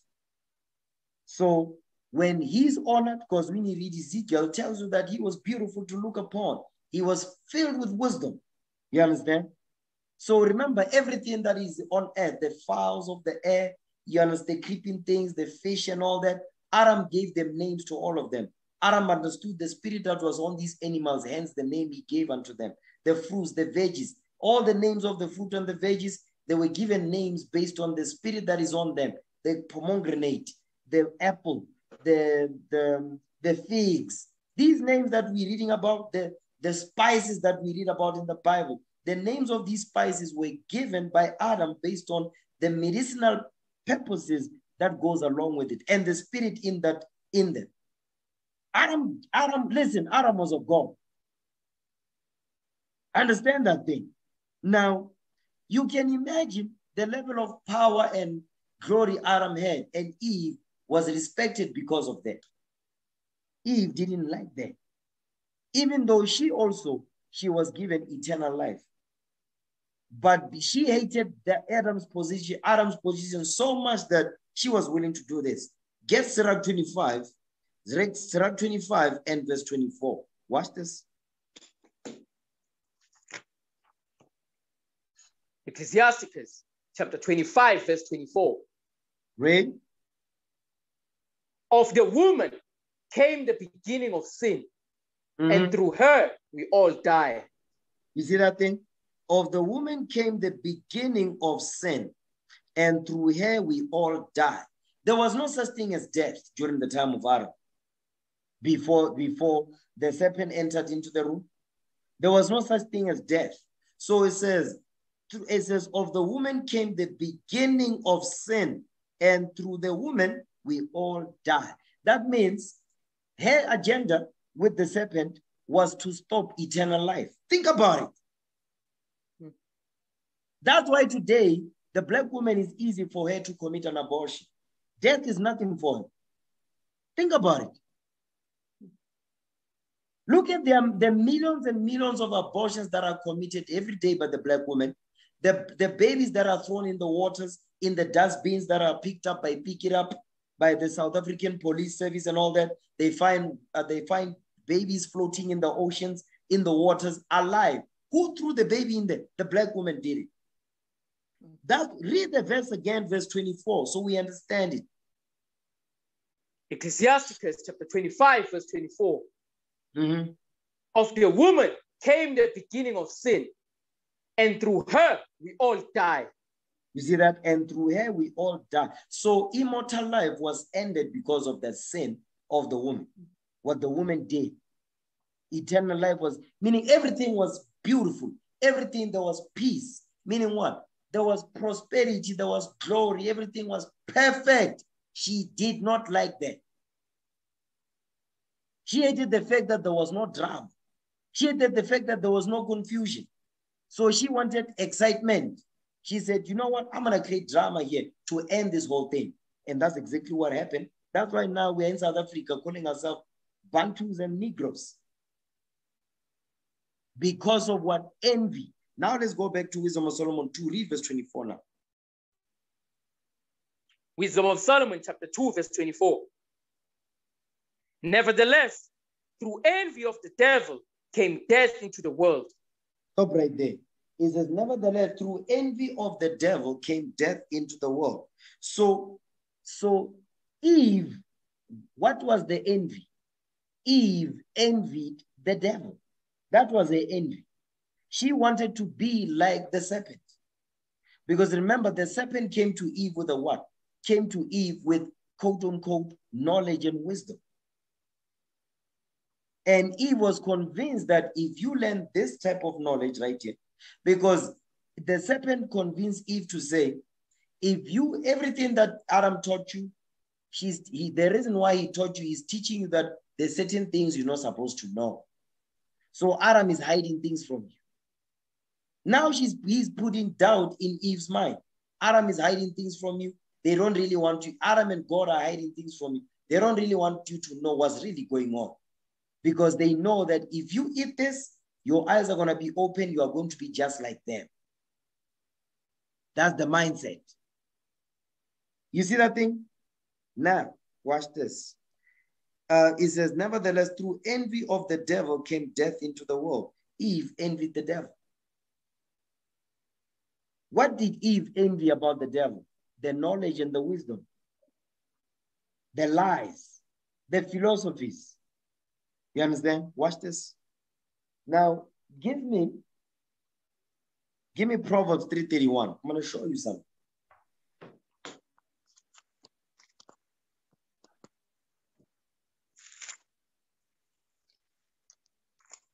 Proverbs chapter 3, verse 31. Read. Envy thou not the oppressor, and choose none of his ways. Read that again. Proverbs chapter 3, verse 31. Go ahead. Envy thou not the oppressor, and choose none of his ways. So this is a commandment. It says, envy thou not the oppressor, and don't choose any of his ways. Hold this, give me Acts 10:38. It says, don't envy the oppressor and choose none of his ways. I'm going to show you something here.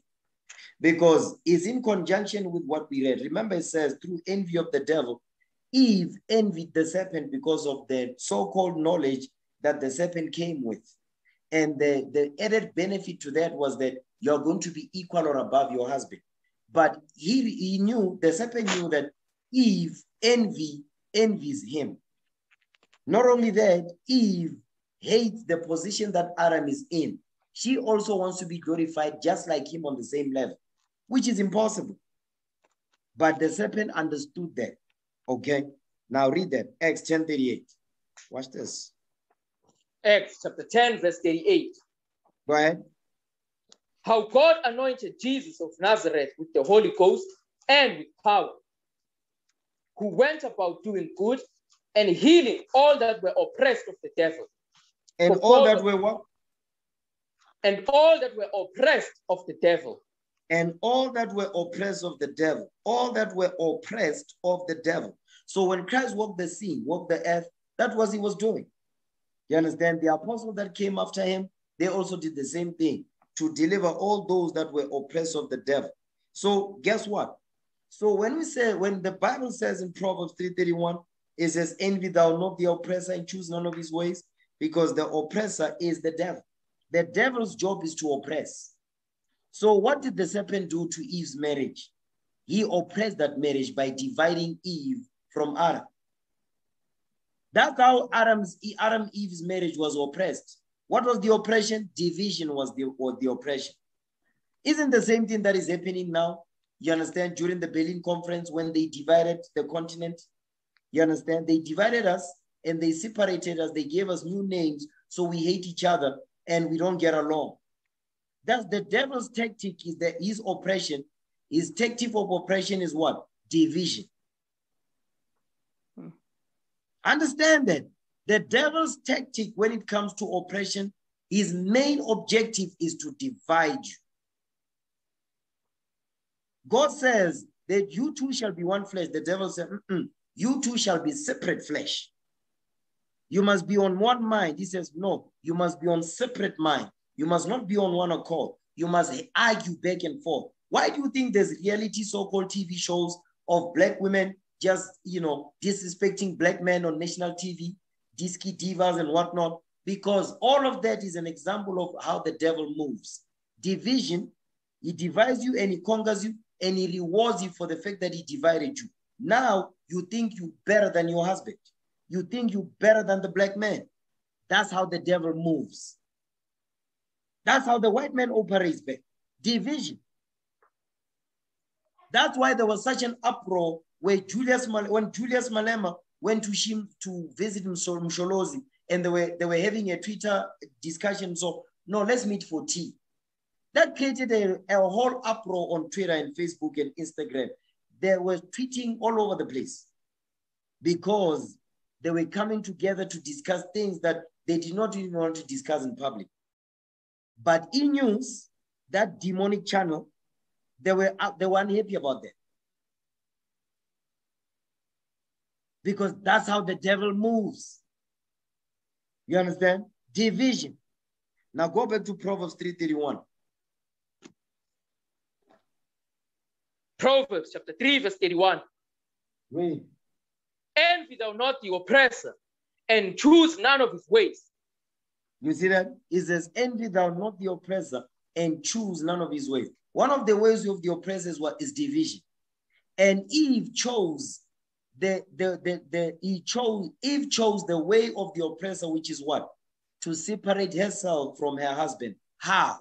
When she was told that you can be equal or above your man. That's the route she took. You see that thing? She took that road. That's how that marriage was oppressed.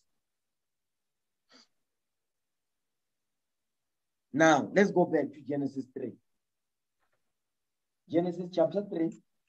Let's go back there. Genesis 3 and verse 5. Read that again for me. Genesis chapter 3, verse 5. Mm-hmm. For God does know that in the day ye eat thereof, then your eyes shall be opened, and ye shall be as gods, knowing good and evil. And ye shall be as gods, knowing good and evil. Now, this goes into a married couple, right? Now, I'm going to deal with the single sisters now. Because remember, what we dealt with in terms of marriage is that your marriage is going to be divided. But you can still be together because Adam and Eve were still together, but spiritually they were divided. You see that thing? They were together, but spiritually and mentally, they were not on the same plane. So the white man does not even have to be there in the midst. But mentally, he's there to divide you. You see, there's division in the house. So guess what? And you're gonna, the quickest way to see if your wife is of the devil, or she's listening to the devil, or she believes the philosophies that the devil teaches from the time of Genesis, you understand, is what? Resistance. That's the sign. Resistance is the sign that Satan is in the midst. Because according to the law, get that in Sirach 7, verse 26. According to the law, this is how things are supposed to be. Okay? Because she understands her role, he understands his role. Read what you got. Sirach 7:26. Ecclesiasticus chapter 7, verse 26. Hast thou a wife after thy mind? Forsake her not. But give not thyself over to a light woman. A light woman is a woman whose mind is not after your mind. That's a light woman. You know why she's a light woman? Because if there's division in the house, that means that marriage is not going to succeed. You get children, the children also will grow up confused. Why? Because her mind is not after your mind. Guess what? That means that the nation that the two of you are going to create, that nation will be divided because the children will grow up being spiritually disconnected from their men.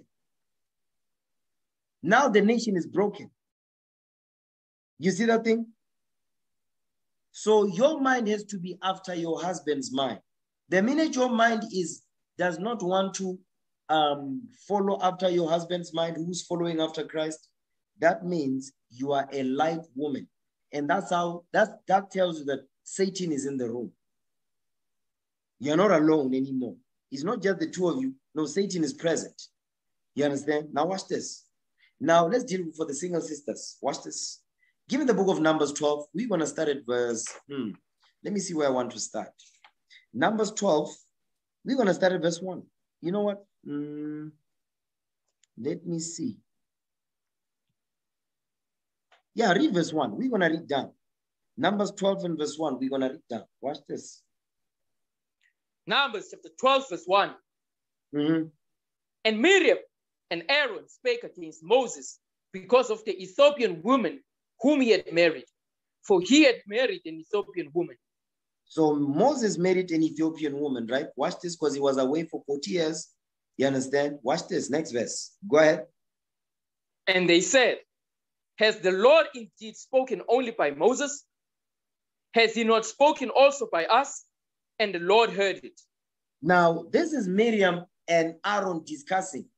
They are doing a back and forth about what Moses is doing. You know why they are doing this? I'm gonna show you. Because the key is, had the Lord indeed spoken only by Moses? So has Moses, the Lord is only dealing with Moses? You understand? Has he not spoken also by us? And the Lord heard it. You know what's going on here? Miriam envied Moses' position. She envied. She had the spirit of envy on her. You understand? She was disrespectful. That was not her place. You understand? She forgot her role. That was the problem with Miriam at this point. Guess what Miriam was? A feminist. Yeah. Miriam was a feminist. This is the feminist movement. Remember, the feminist movement is started in Genesis 3, verse 1 through 5 with Eve and the serpent. Miriam is continuing the same thought process here. The same spirit that Eve got when she spoke to the serpent is the same spirit that our foremother Miriam has here. You understand? Read again, verse 2. Numbers chapter 12, verse 2. And they said, had the Lord indeed spoken only by Moses? Has he not spoken also by us? And the Lord heard it. You see that? So, and the Lord heard what they were discussing. So Miriam was saying, the Lord also speaks to us also. You understand? He's not only just speaking to Moses. Does he only dealing with you, Moses? You understand? So they are murmuring and complaining about that. You understand? And you know how the black woman is? She just be running a black mouth. Now, no breaks, no nothing, because why? There's no fear. There's no thought process of the judgment that will come upon. You understand? So sisters, as the single sisters now, we are the prophets of the Lord back on this earth. You understand that? Because I know the sisters don't see us as the prophets of the Lord. That's why when we give instruction, they do whatever the hell they want. But when judgment comes, they are confused and surprised. Why? Because when the scriptures go out, the instruction go out, the counsel go out, you just ignore it because you don't see us as the prophets of the Lord back on this earth. You're operating you're not operating with the spirit of fear. Watch this. Keep reading. Verse 3. Come on. Now the man Moses was very meek above all the men which were upon the face of the earth. Meaning what? He humbled himself to what this Bible is saying. Go ahead. And the Lord spake suddenly unto Moses and unto you see Aaron. That part right? Hold on. It says, and the Lord heard it in verse 2.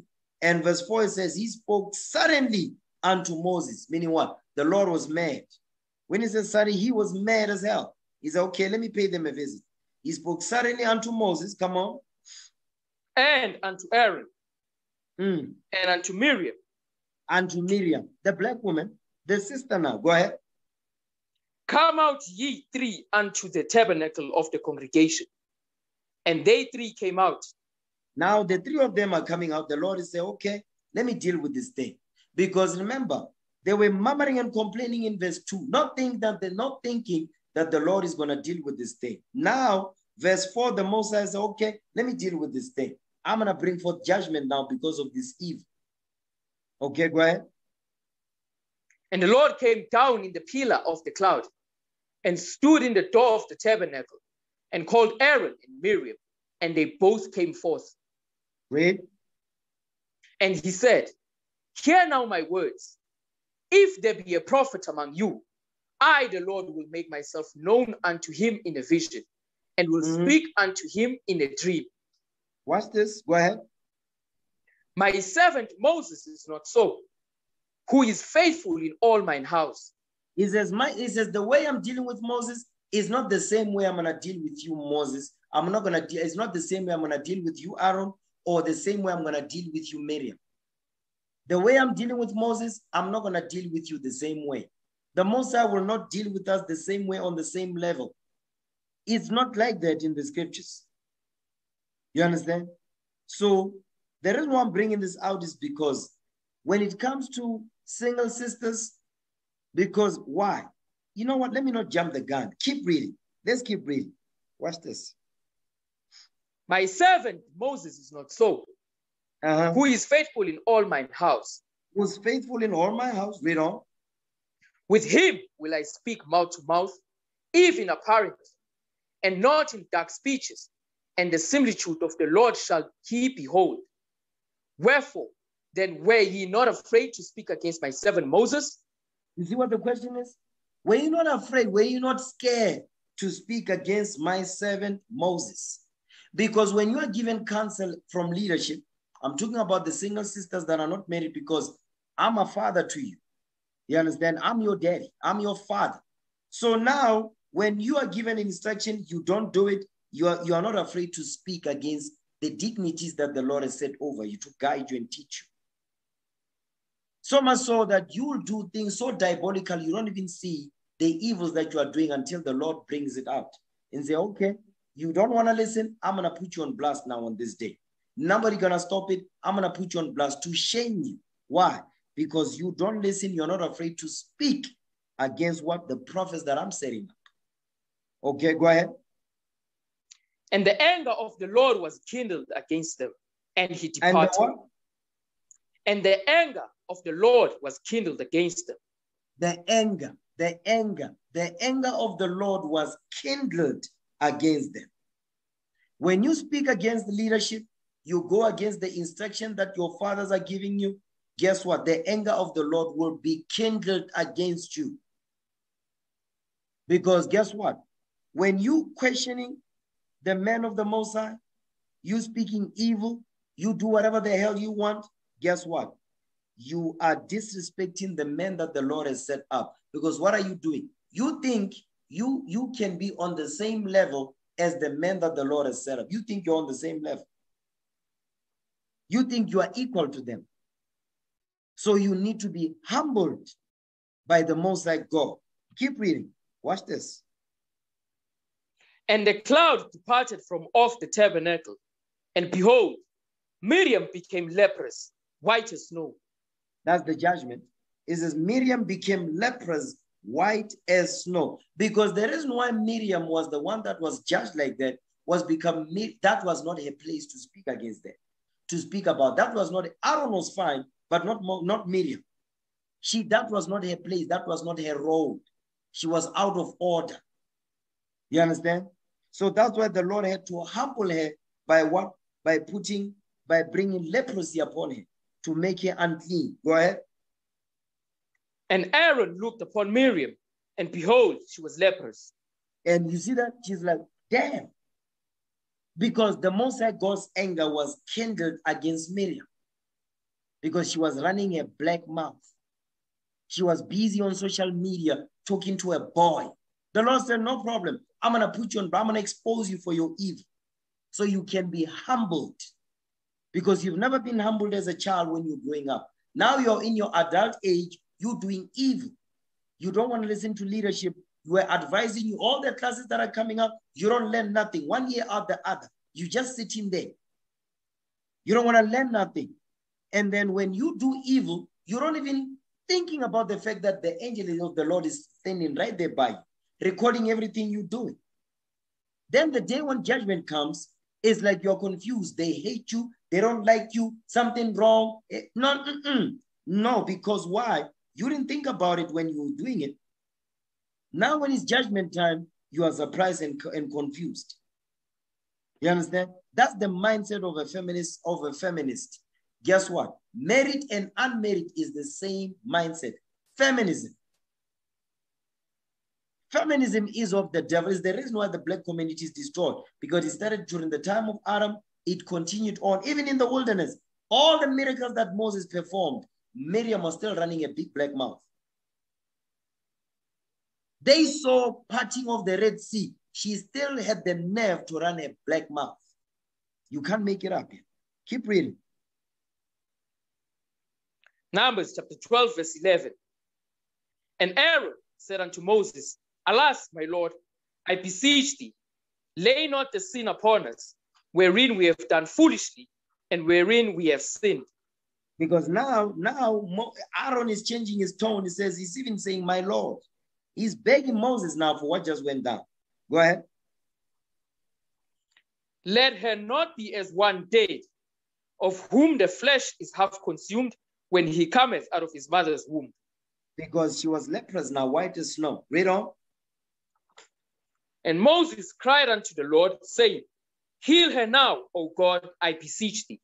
Now Moses is speaking. He said, okay, I'm going to pray to the Lord to get yourself healed. But watch what happens. Listen what the Lord is saying right here. This is some of you sisters, because you still have that millennial mindset. Married and unmarried, you still a millennial. Because this millennial is the ungrateful generation.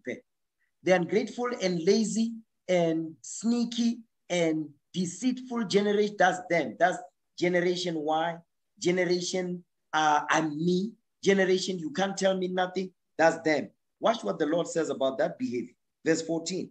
Go ahead. And the Lord said unto Moses, If her father had but spit in her face, should she not be ashamed 7 days? You see what the question is? The Lord is saying to Moses, if her father had but spit in her face, should she not be ashamed 7 days? Because when you were leprous, for those 7 days, Miriam was what? She had leprosy on her skin. She was a white woman. So now what's happening here says, if her father had but spit in her face, if her father corrected her when she was young, she was not going to speak against the man. She was not going to open a black mouth and run a mouth against the men of Israel, the leaders that the Lord is setting up. She wasn't going to do that. But because her father didn't do that, that's why she's doing it. Such is some of you, the sisters. You come in Israel, you were just doing evil in your father's house. Married and unmarried, you were doing evil in your father's house. Your father didn't check you. She did not correct you. She did not put you in check. You understand? She did not beat that bum. She did not smack you. Not across the face, the bum, according to the scripture. He didn't do that. So now, because that didn't happen, you grow up, you are bold towards correction. You are bold towards counsel. You are bold towards the scriptures that are coming out and counsel. Now we say, okay, we've done our part. Lord, you do your part. Then the Most High say, okay, I'm going to deal with you. And that's what happened to Miriam. So that's why we get on you, sisters, so much. Why? Because there's so much freedom that has been given to you when you were growing up. There was not chores given to you when you were growing up. You grew up, you did evil. You talked to boys, you had sex, you were jollering and all of that. You were playing the whore in your father's house. Now you come in Israel, now we're giving you law and order. Even with the information you now have, you're still playing the whore in your father's house, in Israel. You cannot make this stuff up. Why? Because they don't believe the Bible. They don't believe it until judgment comes. Then you want us to pray for you.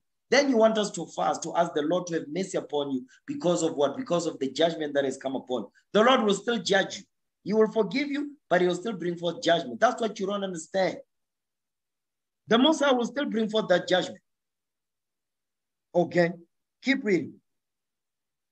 Let her be shut out from the camp 7 days, and after that, let her be received in again. You see that thing? That's what I told you, sisters. If I hear anything else, that now you dealing with the boys, we're gonna put your ass out. Excuse my French, but you will be put out of the congregation. Why? Because we're building a nation here. You understand? So this part right here, Miriam was a feminist at this point, and the Lord had to check her because she was a feminist. The Lord had to check her behind. You understand? Now watch this. I'm going to show you something because we read two parts. The feminist movement in terms of single sisters that we're reading here with Miriam. Then we're dealing with the married woman. That's what we read in our foremother Eve. You understand? When she gave place to the devil. You understand? Now watch this. I'm going to show you something.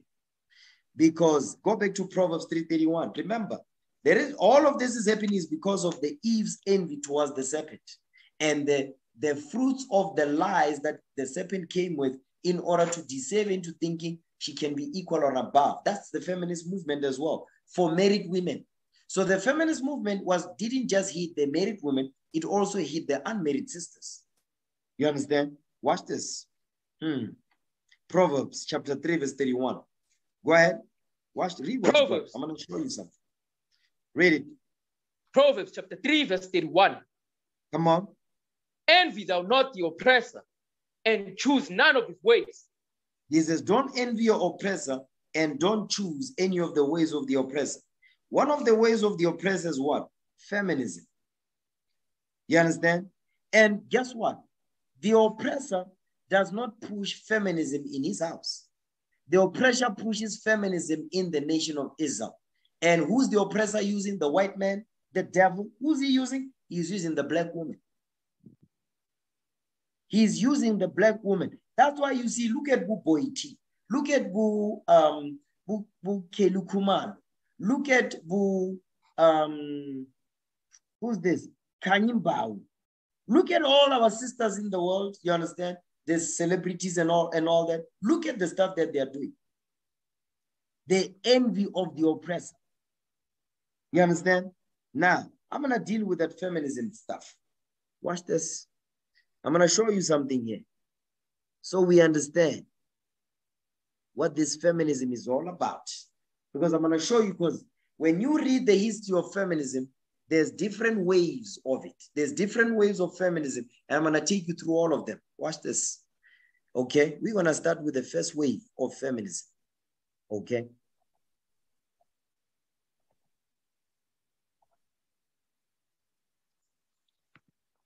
Now I want you to read that. Okay? Thehumanist.com. Thehumanist.com. Mm-hmm. A brief look at the 4 waves of feminism. So we're going to go over the 4 waves of feminism. Okay, let me see if I cannot minimize this thing.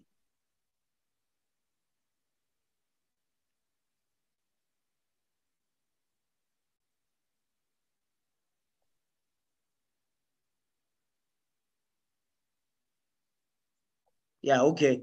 Read that. Read that again. A brief look at the 4 waves of feminism, reading from thehumanist.com. Okay, now let's read that. Okay, read. The modern day humanist movement has embraced feminism, but like various types of humanism, the tension between the various waves of feminism is ever present. Okay, come on.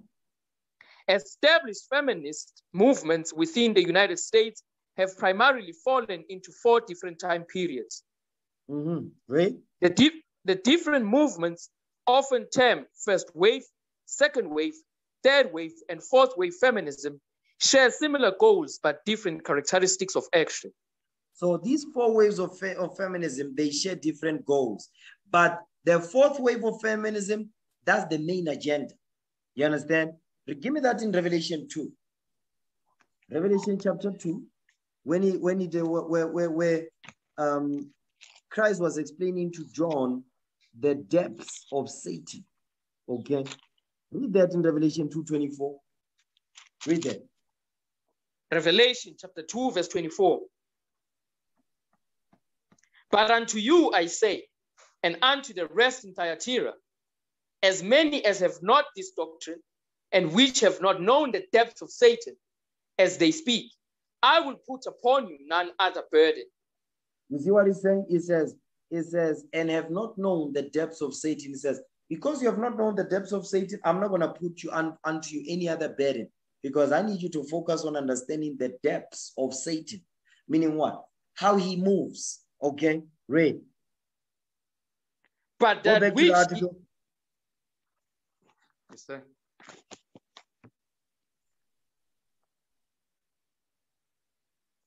These various waves of feminism are interwoven into women's rights, civil rights, and social justice movements.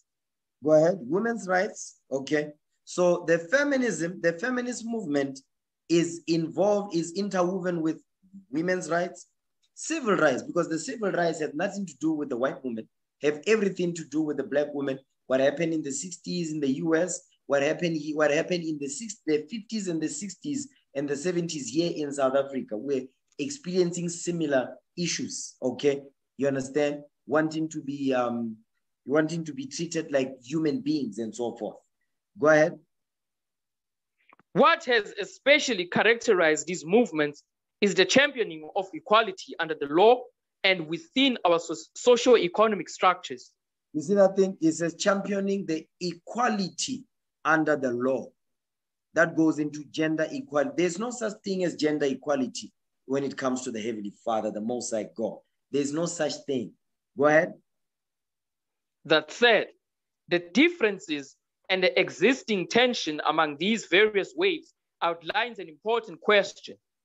What kind of equality does feminism seek? So they are asking the question now, what kind of equality does the feminist movement seek? What are they really looking for? Go ahead. The ways of feminism are not a linear progression and consensus of progress, even though they roughly follow a linear timeline. Instead, they are intense changes of perspective among different generations of women.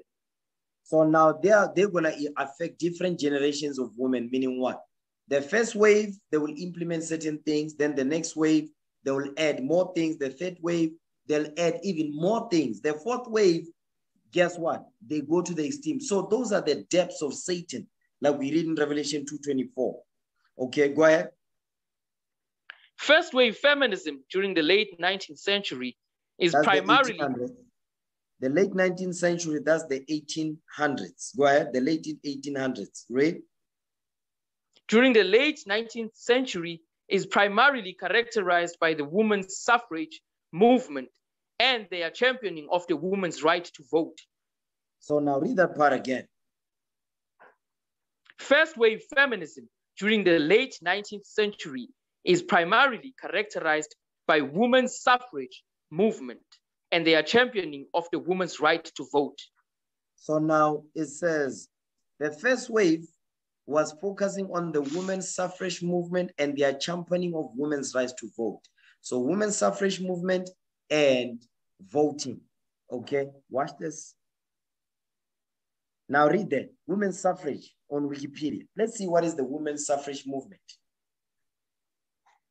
Women's suffrage, reading from Wikipedia. Women's suffrage is the right of women to vote in elections. Beginning in the mid-19th century, aside from the work being done by women for broad-based economic and political equality and for social reforms, women sought to change voting laws to allow them to vote. But let's see the agenda. Keep reading. National and international organizations formed to coordinate efforts toward that objective, especially the International Women's Suffrage Alliance, founded in 1904 in Berlin, Germany, as well as for equal civil rights for women. You see that thing? So the feminist movement was a white women's movement. That's what he's saying. He says, women sought to change voting laws to allow them to vote. National and international organizations formed to coordinate efforts towards that objective, especially the International Women Suffrage Alliance, founded in 1904. Because in 1904, where was the black man and the black woman? In slavery, being oppressed. So obviously, this is not talking about the black woman. The black woman is not in the list here. This is a white woman's problem against her white man. This is a white woman's problem. The black woman has nothing to do with this. You understand? But you see that last part, it says, as well as for equal civil rights for women. So they are preparing for what? They are preparing to introduce the black woman into the ways of feminism. But that would happen 45 years later, because that took place now in the 60s and so forth. Watch this. Now, that part right there, now we've established that the women's suffrage movement was about white women who wanted to be equal to their white man, because the white man was in power. So they wanted to be equal to their white man. But guess what? The question you have to ask yourself, who gave the okay for women to vote, for these white women to vote? Who did that? A white man. A man did that. A man allowed that to happen. You see that? And once they did it, the white woman wasn't separated from her white man. They're still together. Understand, this is the wave one. Now let's go back. Let's go back, read the second wave now. Read the first wave again. We must read that thing again.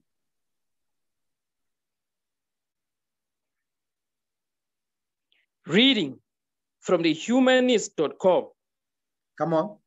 First wave feminism during the late 19th century is primarily characterized by the women's suffrage movement and their championing of the woman's right to vote. While many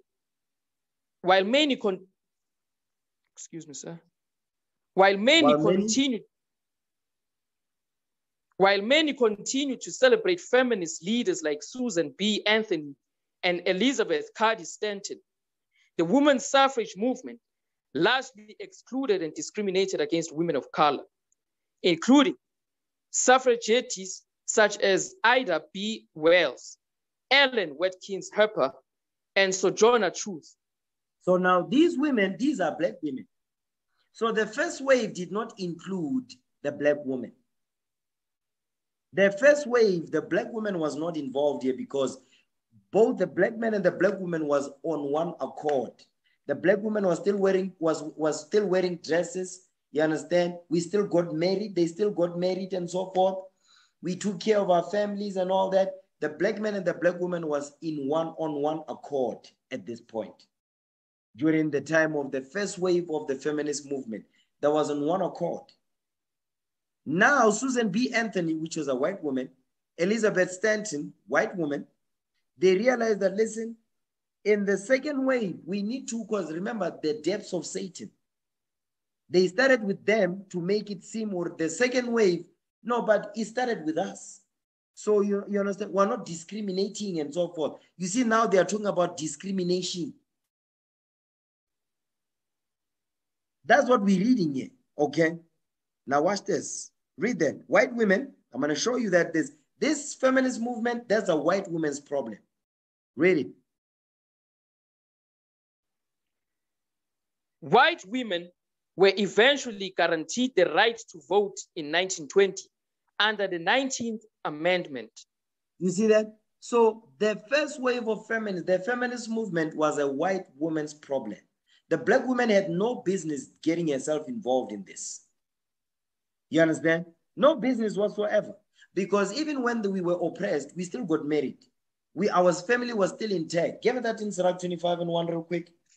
We still got married. You understand? You know what? Before you give me Hebrews 13, because that one is the right scripture for marriage being honorable. Yeah, we still honored marriage. Okay, Hebrews 13 verse 4. Hebrews chapter 13 verse 4. Go ahead. Marriage is honorable in all, and the bed undefiled. Come on. But whoremongers and adulterers, God will judge. We did not play whoremongers. There was no whoremongers during that time. We honored marriage. And because we honored marriage, guess what? This is what aggravated our slave masters. They were aggravated during the time of Adam and Eve. When Adam and Eve honored marriage, they were married. And when they were married, this is one of the main things that aggravated the devil. Read that in Sirach 25 and 1. This is the key ingredient right here. Okay, watch this. Ecclesiasticus chapter 25 verse 1. In 3 things I was beautified and stood up beautiful both before God and man. The unity of brethren, the love of neighbors, a man and a wife that agree together. You see that? Our forefathers, they honored marriage from the time of Adam and Eve up to during the 60s, the 50s, we honored marriage. And because we honored marriage, the black man and the black woman was on one accord. Man and a wife that agreed together. They understood the problems. They understood who the enemy was. They knew who the enemy was. There was no confusion. And so the feminist movement, they realized that, listen, yes, we got the right to vote, but these people that we are oppressing, they are still on one accord. They're still getting married, even though we are oppressing them. They still get along, even though we are oppressing them. So we need to find a way to separate them. You understand? So let's go back to the article now. When it says, because you know what, started that part when it says, while many continue to celebrate feminist leaders. While many continue to celebrate feminist leaders like Susan B. Anthony and Elizabeth Cady Stanton, the woman suffrage. So Susan B. Anthony was a white woman. Elizabeth Stanton, white woman. So these were not leaders, because who agreed to allow them to vote? A white man did it. A man allowed them to do it. So they were not the leaders. The white man was still the leader of this feminist movement, although he used white women to do it. You understand? He used his white women to do it, but he's the one that made the final call, or okay, we're gonna allow you to vote now.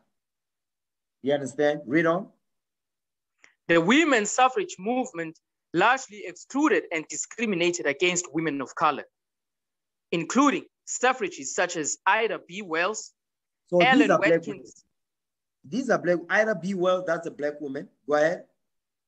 Ellen Watkins Harper and Sojourner Truth.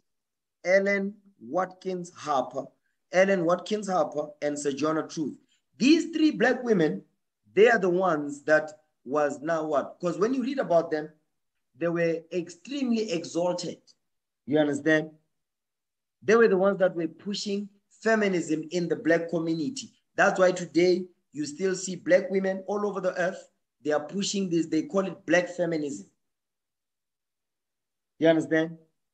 They have no business getting themselves involved in this stuff. But because envy of the devil, that's why they are doing it. Read. White women were eventually guaranteed the right to vote in 1920 under the 19th Amendment. Go ahead. Women of color wouldn't have the universal right to vote until 45 years later with the Voting Rights Act of 1965, when all people of color were guaranteed the right to vote. You see that thing? It says they were not, we were not allowed to vote until this time. And we were not allowed to vote in South Africa until 1994. Think about that. Let's look at the second wave of feminism. Second wave feminism, from roughly the 1960s to the 1990s, encompassed far more issues such as pay equality, reproductive rights, female sexuality, and domestic violence. Stop right there. So you see the second wave of feminism, it focuses on these things now. It says it encompassed far more issues such as pay equality, meaning what? Men and women must be paid equal, reproductive rights, female sexuality, and domestic violence. I want to focus on those. Reproductive rights, female sexuality. You might be wondering, why am I going over this? Watch this. Now, let's go to this article right here, okay? So where are you reading from? Do you see that? 4 waves of feminism? Yes, sir.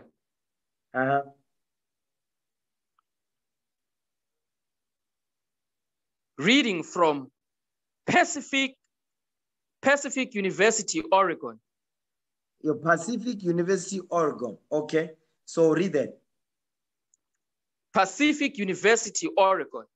4 waves of feminism. 4 waves of feminism. Now we're going to jump down. I want to scroll down a little bit.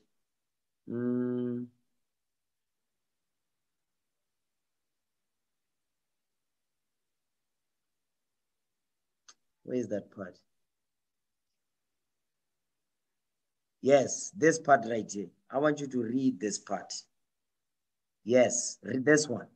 Read that. Yes, the second sir. Wave. The second wave began in the 1960s and continued into the 90s. This wave unfolded in the context of the anti-war and civil rights movement and the growing self-consciousness of a variety of minority groups around the world. The minority groups is talk about us because they say we're a minority, but we outnumber the sand of the sea. So that's just it's a social, it's psychological warfare.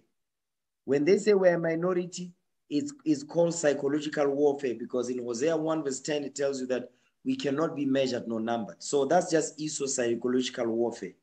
Now, it says this wave, read that part again. It says this wave unfolded.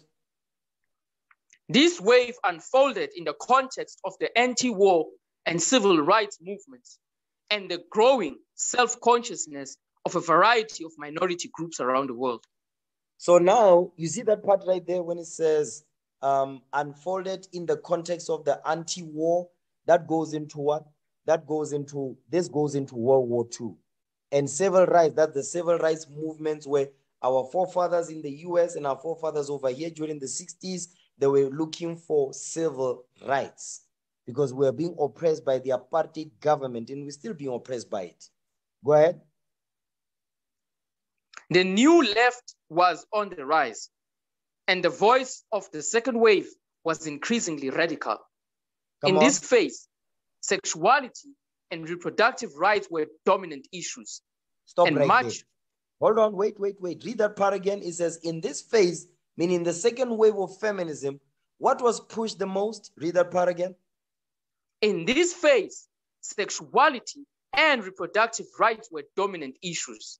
Sexuality and reproductive rights were dominant issues in the second wave of feminism. Keep that in mind. Read on. And much of the movement's energy was focused on passing the Equal Rights Amendment to the Constitution, guaranteeing social equality regardless of sex. You see that thing, social equality regardless of sex. Keep reading. Watch this.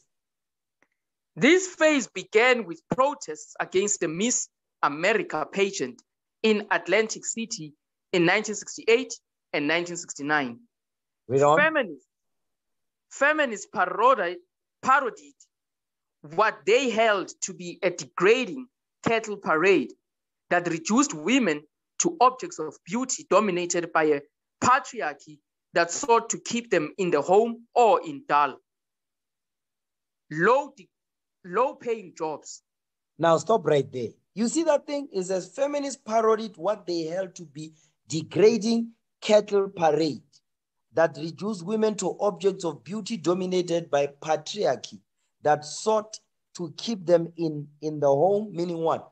A woman being in the, meaning taking care of your household. Hold that. Give me that in Surah 26.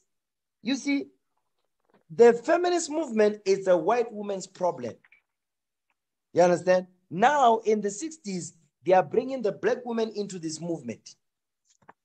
Because the white woman wanted to work in industrial in these industrial warehouses, you understand, to work male jobs and so forth. That's when now the wearing of pants started to become what? To become a thing, because they were complaining that no, when we're wearing skirts and dresses, they are being caught by these machines that we work on in the factories. But you have no business working there. That's not the jobs, you know, lifting stuff up. That's not your job.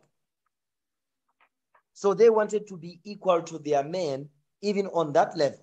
Started with voting. Now it goes into what? Working the same jobs and getting paid the same jobs. And they realize, or their movement is not that big, because they themselves, they are the minority. We are the majority. So they brought the black women in. You see that? To take advantage of the civil rights movement.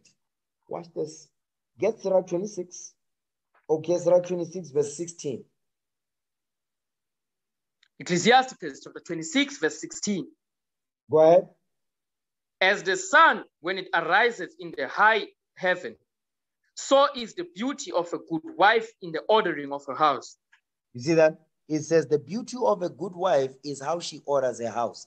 So what we're reading here, it says it says what? Women are used as objects of beauty dominated by patriarchy. How did they come into the world?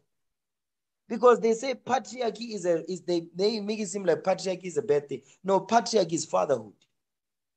Patriarchy is the society that is run by men, which is how the world is created. Because God is a man. Get that in Exodus 15, verse 3. God is a man. You understand? God is not a woman. This is a man's world. Okay? It is what it is. It's a man's world. The sisters be talking about, no, I want to be independent. But guess what? You are still dependent on systems and the world that was built by men. But you say you want to be independent. Exodus 15, verse 3. Read it. Exodus chapter 15, verse 3. Go ahead. The Lord is a man of war. The Lord is his name. You see that? The Lord is a man of war. The Lord is a man of war. You understand? Because the feminist movement is anti-patriarchy. They anti-men. They hate men. That's the problem with the feminist movement. They hate men.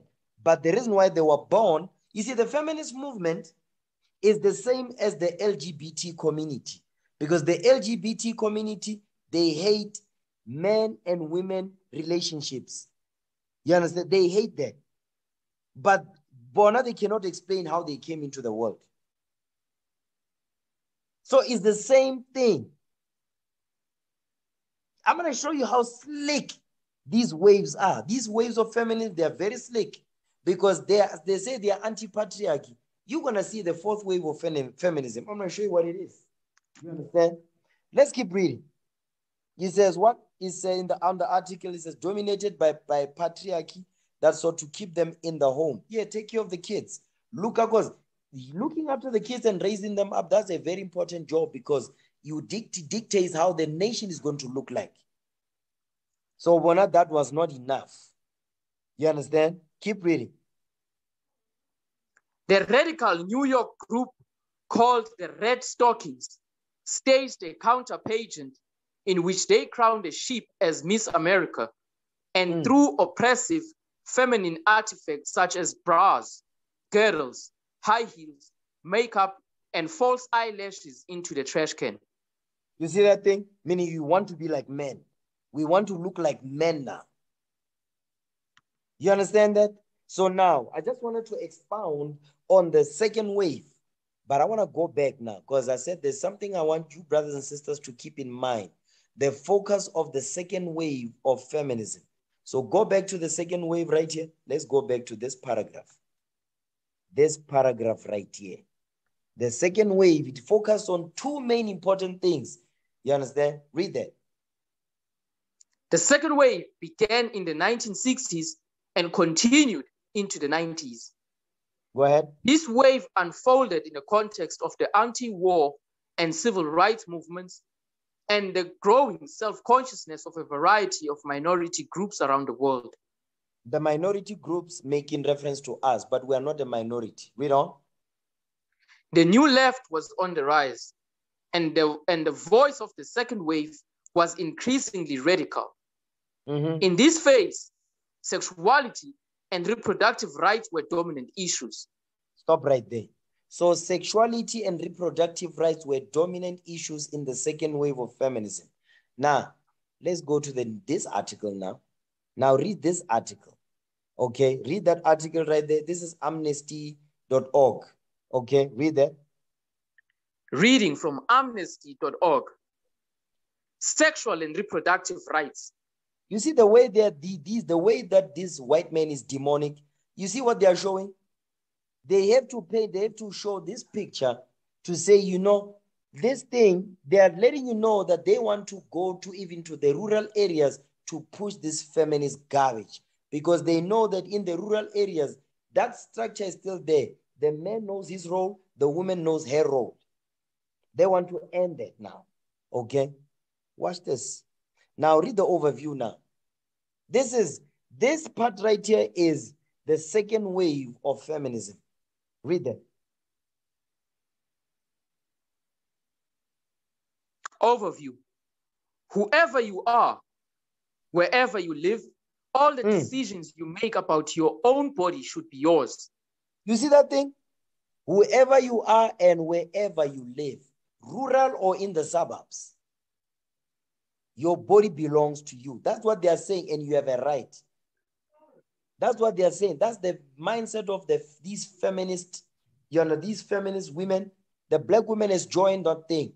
You understand? And she's doing worse than the heathen.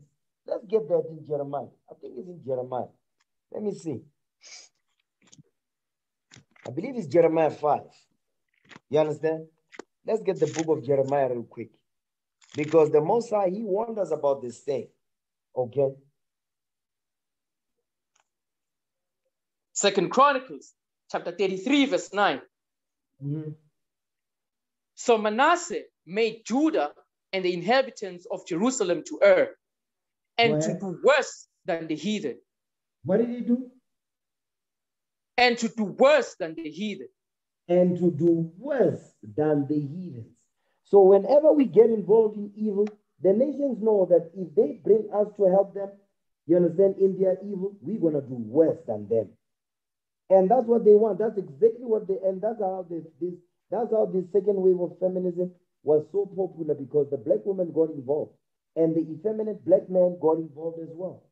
And it became this big blow up. You understand? It became a huge movement because we joined. Read it again. 2 Chronicles chapter 33, verse 9. So Manasseh made Judah and the inhabitants of Jerusalem to err and to do worse than the heathen, whom the Lord had destroyed before the children of Israel. You see that thing? It says we did worse than the heathen. Okay, now read the overview again. Reading from amnesty.org, the overview. Whoever you are, wherever you live, all the decisions you make about your own body should be yours. Go ahead. Yet all over the world, many of us are persecuted for making our own choices, and many more are prevented from making any choices at all. Governments are trying to dictate who we can kiss, who we should love, how we must dress, how we identify ourselves when we have children, and how many we have. I want you to read that paragraph again. Yet all over the world, many of us are persecuted for making our own choices, and many more are prevented from making any choices at all. Governments are trying to dictate who we can kiss, who we should love, how we must dress, how we identify ourselves, when we have children, and how many we have. The government doesn't dictate that. They are the ones that are the feminist movement. Again, this is their demands. They say what? They say sexuality and reproductive rights. That's what they want. Because guess what? We still believe in what the Bible says. Male and female marriages. You understand that? And when you get married, you have as many children as you want. So Bona, they don't want that. That's why they say they want to have reproductive and sexual rights. That includes when you get married, you have the right to say, I don't want no kids. And if I do, this is how many I want. And your husband says, me, I want as many kids as I want. You say, me, I only want 2. That's the feminist movement. That's the second wave right there. Keep reading. Sexual and reproductive rights mean you should be able to make your own decisions about your body. And you see that thing? Is a sexual and reproductive rights mean you should be able to make your own decisions about your body. You make your own decision about your body. But guess what? I'm going to show you where this is going. Keep reading. Get accurate information about these issues. Access sexual and reproductive health services, including contraception. Stop right there. So they're saying sexual and reproductive rights. They include what? Access sexual and reproductive health services, including contraception, meaning what? They are what? They're anti-patriarchy. So the feminist movement is against men. The feminist movement is against men. That's why it says including contraception, meaning what? If I don't want to get pregnant, I can just go and get an injection. I can get a contraceptive so that when you deal with your husband, you don't fall pregnant. Because you're not ready for kids. That's the feminist movement. That's the feminist mindset. Understand that. Keep going. Choose if, when, and who to marry. You see that thing? Read on. Decide if you want to have children and how many. Read that again. Read that again. Decide if you want to have children and how many. That part right there. It says, do you decide if you want to have children and how many? Hold on a second. Give me the book of Psalms 127. Psalms 127. You sisters that are planning to get married, you better make sure that you want kids. You brothers that are going to get married, you better make sure that when you prove a sister, make sure that she wants kids. You understand? You better be on the same playing field, because if you're not, guess what? That sister's not ready to be married. That sister don't want to be married. She wants a wedding, but she don't want to be married. Understand that? Watch this. Psalms 127. Let me see what verse I want. Psalms 127, it's not in my notes, but Psalms 127, read verse 3. Psalm chapter 127, verse 3. Go ahead. Lo, children are an heritage of the Lord, and the fruit of the womb is his reward. You see that thing?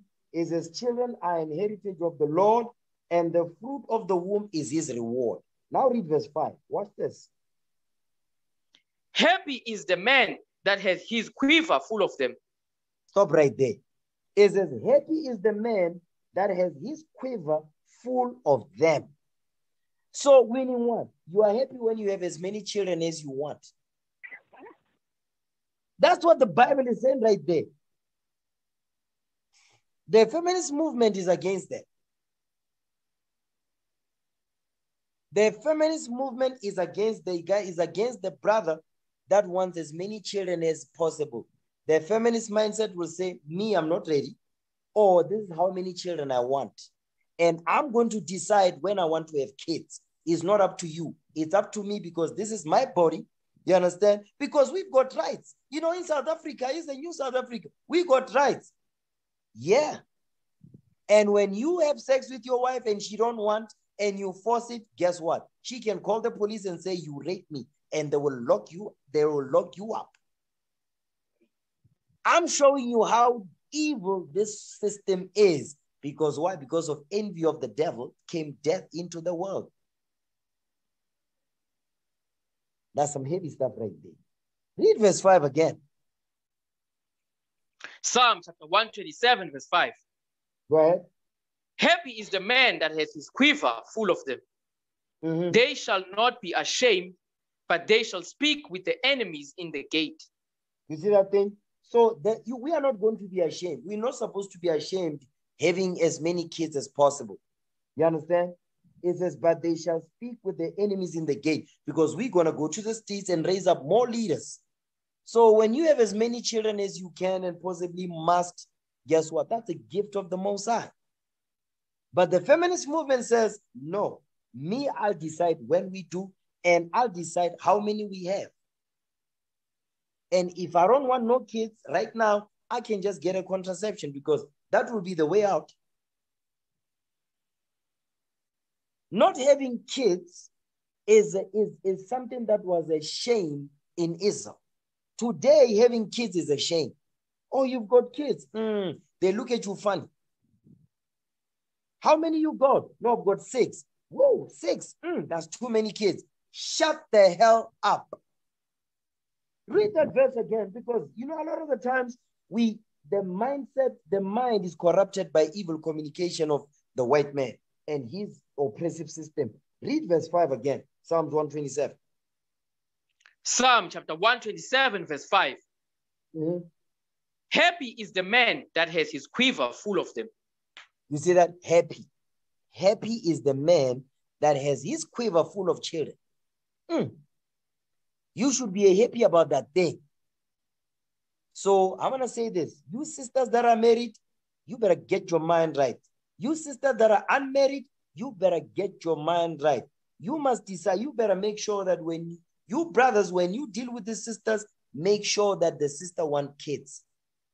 Make sure that the sister, not only does she want kids, but she does not have a number of how many she wants to have, because it's not up to her. It's up to the husband. You understand? And she should be happy to give him as many kids as he wants. There must not be such as, here's another thing, by the way, because when you do a C-section, right, you can only have 2 or 3 at the most, because that's how they do it. So you brothers, when let's say you get married, your wife falls pregnant, make sure that there's no C-section going on. And don't let the doctor force you or coerce you into having a C-section, because they're going to scare you. Oh no, the baby's not sitting right. Oh no, the baby's this. Listen, Negro, if there's a pain, why don't you give an epidural so that the pain can subside? But the baby's going to come out. And guess what? The sisters will opt for the C-section. They will opt for the C-section, because they know you can only have 2 or 3 at the most. 3 will just be pushing it. Because once you have this, after the second one, you know what they do at the hospital? They close your tubes, because they say the third one is going to be a high-risk pregnancy. I'm just telling you right now that you don't fall for the okie doke. Don't fall for that. You understand? Don't fall for that thing. Now watch this. I'm gonna spend some time here. Okay, give me the book of 1 Samuel, because having children is always a glorious thing. But today, because of the feminist move, the second wave of the feminist movement, now is an evil thing now. You understand? Now, women that are married, they indirectly telling you, this is my body, I decide what I want. Oh yeah. Give me 1 Samuel 2. 1 Samuel 1. 1 Samuel 1 verse 2. Now, this is our forefather Elkanah. He had 2 wives, Peninnah and Hannah. Hannah was unable to give birth because she was barren. Peninnah had children. Now watch this. 1 Samuel 1 verse 2. Read that. 1 Samuel chapter 1 verse 2. Go ahead. And he had 2 wives. The name of the one was Hannah, and the name of the other Peninnah. Go ahead. And Peninnah had children, but Hannah had no children. But Hannah had no children, right? So she was barren. Now watch this. Keep reading. And this man went up out of his city. You know what? No, that's fine. Jump down to verse 5. Let's just get to the point. Verse 2 was I just wanted to show you that Elkanah had 2 wives. You understand? Hannah and Peninnah. Read verse 5 now. And Hannah had no children. Read. 1 Samuel chapter 1, verse 5. But unto Hannah he gave a worthy portion, for he loved Hannah, but the Lord had shut up her womb. Who shut up her womb? The Lord had shut up her womb. The Lord shut up our foremothers' womb. That meaning she could not conceive. The Lord is the one that does that. You'll never read anywhere in the Bible where men could not produce kids. It's always the woman who the Lord will shut her womb. You understand? Read. And her adversary also provoked her sore, for to make her adversary also provoked her sore. Who was her adversary? Peninnah. Peninnah, Elkanah's wife. Peninnah was the adversary. Go ahead. And her adversary also provoked her sore, for to make her fret, because the Lord had shut up her womb. So now she was mocking her. You understand? She was mocking her and disrespecting her and so forth because she could not conceive because the Lord had shut her womb. You understand? So now she became a reproach. So because you sisters don't understand, it was a shame back then for women not to conceive, not to give birth. But today is something that is celebrated because now you still want to live your life. You still want to act like you're 14 and 16-year-old. But you want to get married? No, you don't want to get married. You want a wedding, not marriage. So I want you sisters to make sure that that's what, because you say, no, I want a Lord, but the brother don't know when you don't want kids. The brother don't know when you want to dictate how many you want and when you want to have kids. That's some evil stuff. Okay? Look at what's happening to our foremothers here. You understand? Read. Go ahead. And as he did so, year by year, when she went up to the house of the Lord, so she provoked her. Therefore she wept and did not eat. Because why? Because she was provoking her over and over, making her feel bad that she could not have kids. You understand? But the black woman today, if she does not have kids, guess what? In her mind, she thinks she'll be able to live with that. Until the Most High say, okay, I'm going to show you, you really going to want kids. Now, when you really want kids, the Lord said, no, close the womb up now. Close that womb. She's not going to have no kids. Now, when she wants them, the Lord said, no. The angel of the Lord will just close the womb. It doesn't matter how many times you're going to try and you'll be frustrated. You're going to have to return back to the Lord and ask for mercy. And the Lord can close your womb for years, 10, 20, 30, 40 years. You don't conceive nothing. But some of you sisters, your mind is not right. Okay? But this is the medicine right here. Watch this. Give me that in Luke chapter 1. Luke 1 verse 7. This is our foremother Elizabeth. Okay?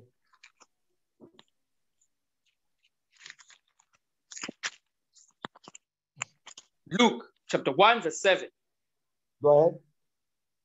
And they had no child because that Elizabeth was barren, and they both were well stricken in years. You see that thing? Elizabeth and our forefather Zacharias, they had no kids. She was barren. You understand? And they were stricken in age. That means from the time they got married and they went well beyond 50 years and so forth and all that, guess what? They still they didn't have no kids. Well stricken in age, that means they was old. You understand? Now read verse 18. Come on. Luke chapter 1 verse 18. And Zacharias said unto the angel, whereby shall I know this? For I am an old man, and my wife well stricken in years. He's still repeating himself again. He said, listen, he's talking to the angel. Okay, so listen, my wife and I mean, we old. You understand? I'm an old man, and my wife well stricken in years. You understand? How am I going to have kids? Read verse 24 now. Luke chapter 1 verse 24. And after those days, his wife Elizabeth conceived and hid herself 5 months, saying. You see that? She conceived because the angel told Zacharias, listen, you're going to have a child. You understand? So now she conceived. She hid herself for 5 months.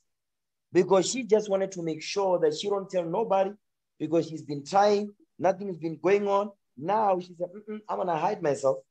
I want to make sure that I'm really, I'm developing well and all that. I don't want nobody to be speaking against my pregnancy and whatnot. Go ahead. Thus had the Lord dealt with me in the days wherein he looked on me to take away my reproach among men. To do what? To take away my reproach among men. To take away my reproach among men. My reproach among men. Because when men look at you, they're going to say, something wrong with that sister. How come she's not giving birth? How come she's not falling pregnant? What has she been doing before she got married? Because these are the things that are going to be now spoken about against you. You understand? Because why? You've got a feminist mindset. Feminism is of the devil. Because look at our foremothers here. They appreciated that thing or listen, you know what? I'm pregnant now. Now watch this. Get that in Genesis 16. Okay. Genesis chapter 16. We're going to read verse 2. Watch this. Genesis chapter 16 verse 2. Read. And Sarai said unto Abram, behold now, the Lord hath restrained me from bearing. I pray thee, go in unto my maid. It may be that I may obtain children by her. And Abram hearkened. So hold on, wait. Remember listen to what we just read. Read that verse again. Watch this. Genesis chapter 16 verse 2. Go ahead. And Sarai said unto Abram, behold now, the Lord hath restrained me from bearing.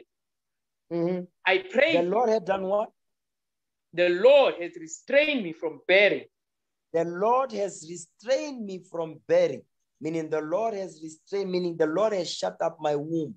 I cannot conceive. You see that thing? Read on. I pray thee, go in unto my maid. It may be that I may obtain children by her. And Abram hearkened to the voice of Sarai. So that is why I'm bringing this up, because even our foremother Sarah, she could not conceive. She was barren and she was well stricken in age. You understand? And she could not conceive because that was not something that she wanted. She wanted to have kids. You understand? Because when you look at our foremothers, that the Lord shut up their womb and so forth, guess what?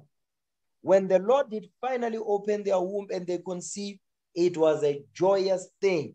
Watch this. Give me that in Genesis 20, Genesis 21. Okay, Genesis chapter 21 and read verse 1. Genesis chapter 21, verse 1.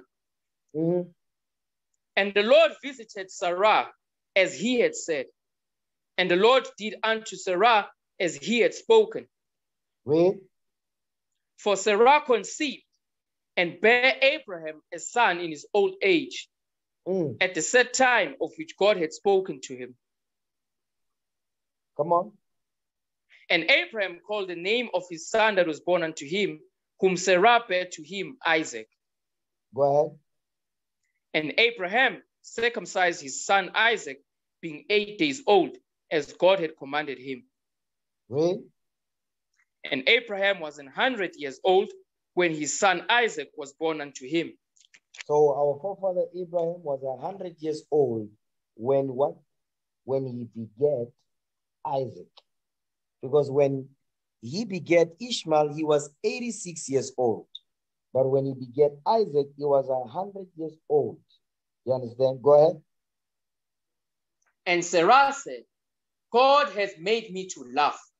God has done what? God has made me to laugh. You see that thing? That was Isaac made to laugh. The name of our forefather Isaac's name means made to laugh. So what we're reading here says, it says, God hath made me to laugh. Joy. You see that thing? Because it was a beautiful thing to have kids. When you don't have kids, that's not a beautiful thing. Even in the Bundus, you get married now, all of a sudden, you don't. 1 year goes by, no kids. 2 years go, no, not even 1 year. 3 months to 6 months, they see there's no bump on your stomach, something going on here. What's going on with that woman? How come she's not falling pregnant? They never question the man. And all that, the man is never questioned. Because Esau will say, no, you have a low sperm count. That's Esau's witchcraft. There's no such thing. There is no such thing as a low sperm count. That's Esau's witchcraft because they cannot have kids. What we're reading here is, it says what our foremother Sarah was excited. She was happy that she was able to conceive. In the Bundus, when you get married, 3 months to 6 months, they don't see nothing. They start to talk about you. Just like Penina was talking against our foremother Hannah before she gave birth to Samuel. Guess what? That's the same thing today. So you better take heed to this thing that's coming out this day. Understand that thing.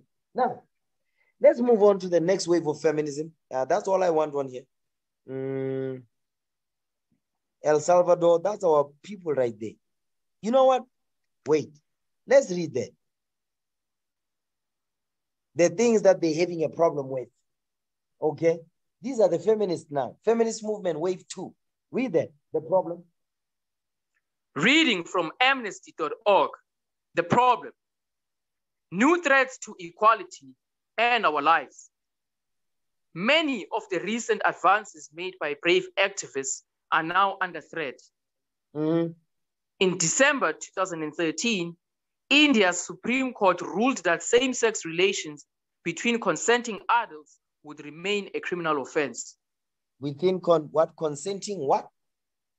What English are you brothers speaking? Could you read that again?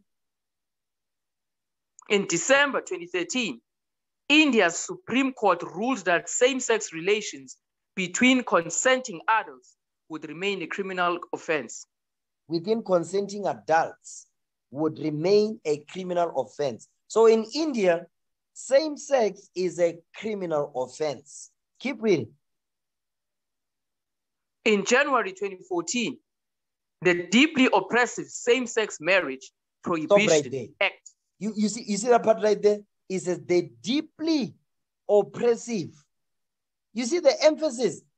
The deeply oppressive same-sex marriage. Same-sex, there's no marriage that is between a man and a man. That's not a marriage. Between a woman and a woman, that's not a marriage. There's no such thing in the Bible as a same-sex marriage. Marriage is between man and woman, male and female. Same-sex is not a marriage. That's a what? That's an abomination in the sight of the Most High. Read that thing again. In January 2014, the deeply oppressive same-sex marriage prohibition act became law in Nigeria. All praises to the Lord for that thing. Go ahead. In January 2014, a new abortion law came into effect in Ireland. The Protection of Life During Pregnancy Act, which continues to criminalize and punish abortion with a 14-year prison sentence. That's beautiful. That's a beautiful thing right there. This is beautiful. South Africa will never do it because you've got simps as presidents. They just set up puppet kings. They don't have no backbone. I don't know how they bend to tie their shoes. Okay, let's go back. Let's look at the fourth wave, the next wave of feminism. Let's deal with the third wave now. The third wave of feminism. That one right there. This is the third wave. Okay, read that. Reading from the humanist.com. Third wave feminism emerged from the mid-1990s, challenging female heteronormativity. Third wavers sought to redefine femininity and sought to celebrate differences across race, class, and sexual orientations. So now it says they sought to celebrate the differences across race. Remember, in the second wave, they brought the black women in. Now in the third wave, now they are celebrating, it says, they celebrate differences across race, class, and sexual orientations. You see what they are introducing now in the third wave? Sexual orientation, which will be more prevalent in the fourth wave. But they are introducing it, you understand, slowly. but which it will become more dominant in the fourth wave. So race, class, and sexual orientations. Keep reading. Go ahead. While third wave feminists support feminism, they reject many stereotypes of the feminine ideal, sometimes even rejecting the word feminism itself. This movement was a stark departure from the second wave, and the development of intersectionality began to take form. Go ahead. The term intersectionality was coined by lawyer and activist Camberry Crenshaw to describe how race, class, gender, and other individual characteristics intersect with one another and overlap. They do what? Intersect with one another and overlap. So now the third wave, when you look at this third wave of feminism, right? The third wave of feminism, there's a cross-pollination of different races, meaning what? What has Esau has done in the third wave? Give me the book. Give me the book of First Maccabees 1. I'm going to show you what Esau has done in the third wave of feminism. Because remember, in the second wave, they brought the black women in. Now the third wave, they are bringing everybody, all the minority races and so forth, they are bringing them into this thing. So they started with them, they lead by the quote unquote lead by example, then they bring the black women in, then they bring other people in. They start to extend their hand to people, places like Pakistan, Afghanistan, Iran, China, India, you understand? Japan, also all over the place, the continent of Africa and so forth. First Maccabees 1. Read verse 41. First Maccabees chapter 1, verse 41. Moreover, King Antiochus wrote to his whole kingdom that all should be one people, and everyone should leave his laws. So all the heathen agreed according to the commandment of the king. You see that? Antiochus is a listen, we're going to introduce democracy. All nations under one. They are all going to follow Greek culture and Greek religions. Meaning what? You are going to be assimilated into Greek culture. It was during the time of the Hellenistic period. That's what they call it in the history. You understand? Greek culture and ideas. Read on. Yea, many also of the Israelites consented to his religion and sacrificed unto idols and profaned the Sabbath. Idolatry is always the main characteristics of these movements. Idolatry. Look at the Tower of Babel. Idolatry. Idolatry was always part of the plan all the time. So what Antiochus is doing here, he brought in the Israelites and he brought all the other races together to agree with his system of oppression, his system of going against what the Bible is saying. So the third wave of feminism is what? Is to bring all races to what? To do what? To push the things that they introduced in the second wave, to push the things that they introduced in the first wave. The first wave was white women, middle-aged and upper-class white women that wanted to be equal with their white men. Guess what? The white men had to allow them to do it. But guess what? They're still with their men. The second wave, they brought in the black women, but when they brought in the black women, they separated the black woman from the black man. So that inclusion of the black woman into the second wave of feminism was to destroy the black family structure. You understand? The third wave is now everybody's getting involved in this thing. Chinese, Indians, Arabs, and whatnot, they are all partaking. They are pushing all this sexuality, you understand? Sexual orientation, okay? Sexual and reproductive rights, where you have a right to your body as a woman, even when you are married. When you are not married, you are the property of your father. Let me say that again in case I started. When you are not married, you are the property of your father until your father gives your hand in marriage to that man of understanding. That's it. The white men don't believe that. I don't give a damn what the white man thinks. I only care what the Most High God says. Watch this. Give me that in Tobit 7 verse 13, that I may be justified in what I'm saying. Tobit 7 verse 13. From your father's house, you go to your husband's house. That's the law. We what you got. Tobit 7 verse 13.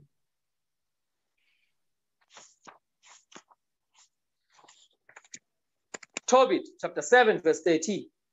Go ahead. Then he called his daughter Sarah, and she came to her father, and he took her by the hand and gave her to be wife to Tobias, saying, behold, take her after the law of Moses, and lead her away to thy father. And he blessed them. You see that thing? So before she was given it to Tobias to be a wife, she was under her father's roof. The parents were preparing her for marriage. They were not preparing her to be a girlfriend, neither were they allowing her to be dating any boy, because that's whoredom in the sight of the Most High. We don't allow that because it's against our laws that the Most High God, the Heavenly Father, the God of Israel, gave unto us to implement in our households and to build up our nation. You understand? This thing of boyfriend and girlfriend is the reason why the black community is so destroyed. Mjolo must fall.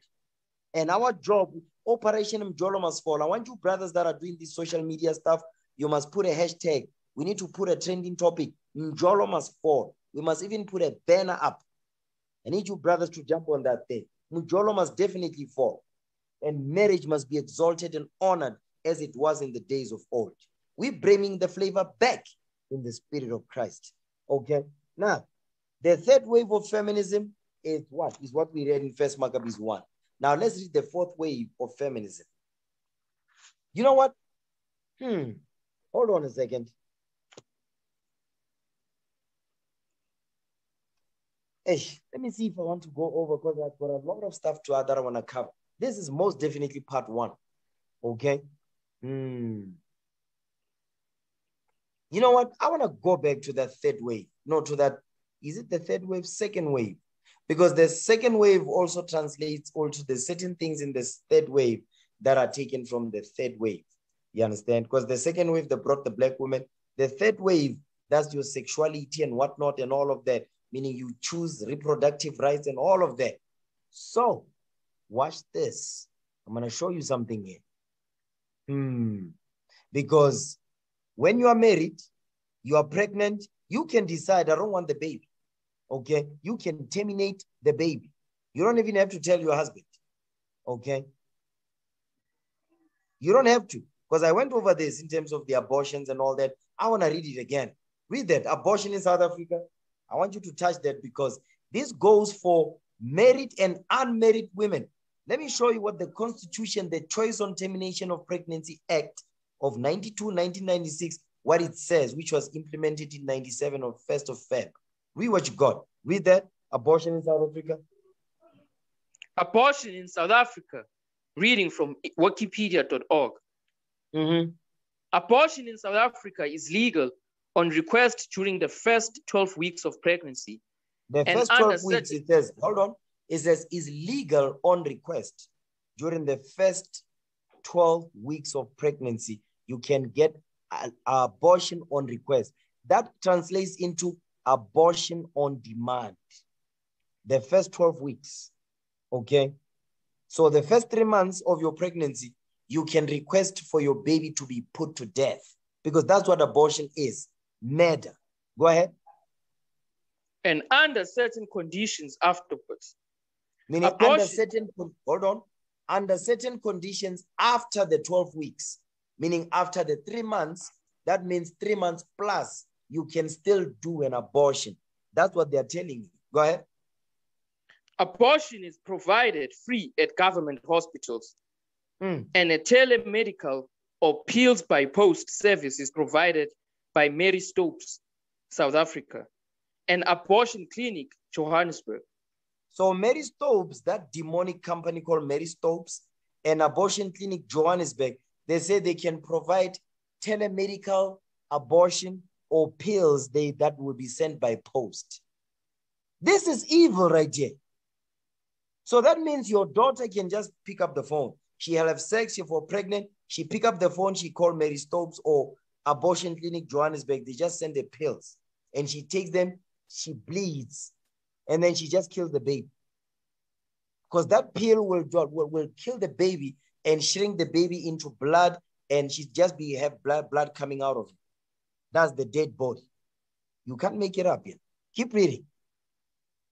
Abortion was legal only under very limited circumstances until 1st February 1997, when the Choice on Termination of Pregnancy Act 92 of 1996 came into force, provide abortion on demand for a variety of cases.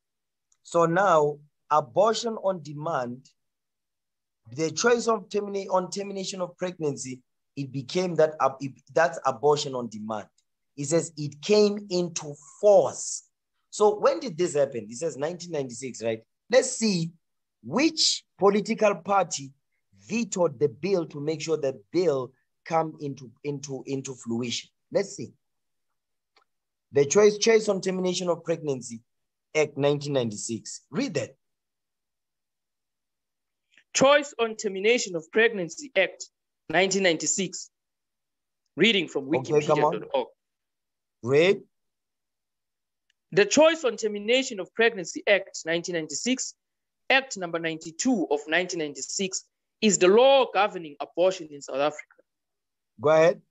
It allows abortion on demand up to the 12th week of pregnancy under broadly specified circumstances from the 30th to the 20th week, and only for serious medical reasons after the 20th week. You see, they're trying to be slick. They are trying to be slick. Give me that in Psalms 96. Give me Psalms. Give me Psalms 94. Psalms 94 verse 20. They are being very slick because they are telling you, they said the first 12 weeks, which is the first 3 months of your pregnancy, you can abort your baby. Yes, says circumstances from the 13th week to the 20th week. So 3 months plus. You see that thing? 20 weeks.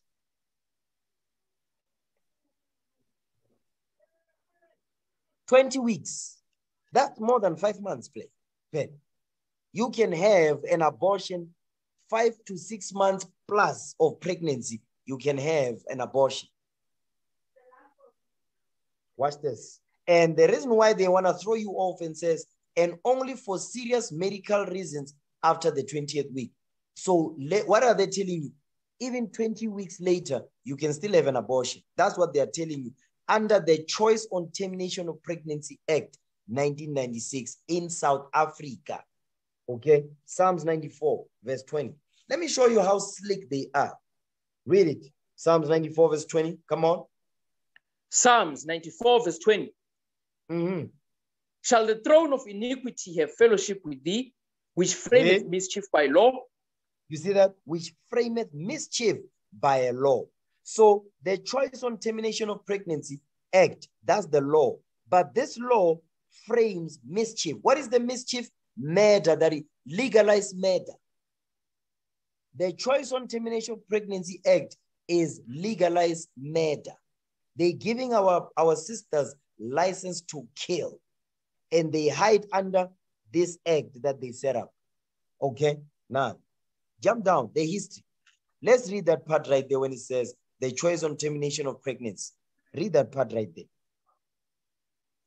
The Choice on Termination of Pregnancy Act was introduced in the first post-apartheid parliament. It implemented... Wait. Whoa. It says the Choice on Termination of Pregnancy Act was introduced in the first post-apartheid government. The post-apartheid government is the time when Mandela was the president, 1994. That's why it's the act, the Choice on Termination of Pregnancy Act, Act number 92 of 1996, 2 years after Mandela was the president. Okay, let's keep that in mind, because they like to say, no, do it for Mandela. No, during his office as the president, this is what took place. Read. It implemented the statement in the governing African National Congress's policy framework that every woman must have the right to choose whether or not to have an early termination of pregnancy according to her own beliefs. So according to the ANC policy framework is that every woman has the right to kill her baby. That's what it's saying. Every woman must have the right to choose whether or not to have an early termination of pregnancy according to her own beliefs. meaning according to her own feelings, she can kill the baby. I don't feel like it. I don't feel like I want to be a mother. She can go to Mary Stopes or the what? He says what is that place? The abortion clinic, Joburg. She can go there and kill the baby. You understand? Because of how she feels. This is the ANC's policy framework, by the way. I want you to keep that in mind. This is ANC's policy framework to give our Black women license to kill. Keep reading. Although it was requested that parliament members be allowed to vote according to their personal beliefs, the ruling party ruled that its own members may not vote against the act. You see what they did? They said, no. They said, listen, although every parliament member must vote according to their own personal beliefs, but in this instance, everybody was forced to vote to support this act, meaning they were forced to do it. Keep reading. And the act passed by 209 votes to 87. 5 abstained, 99 were absent. It came into force on 1st February 1997. You see, they keep saying that. It says it came into force. This was not a request. You see, it's letting you know this was coming from up top. It was coming from up top because remember, we are a shadow democracy. You understand? We are a shadow democracy. We are controlled by our colonial masters. That's what they are trying to, that's what they are telling you. We don't own ourselves as a country here. You understand? But the part I wanted to go into is that wave of feminism when it says reproductive and sexual rights. I want to go into it again. Legal stance. This legal position. Yeah, let's read that. Okay.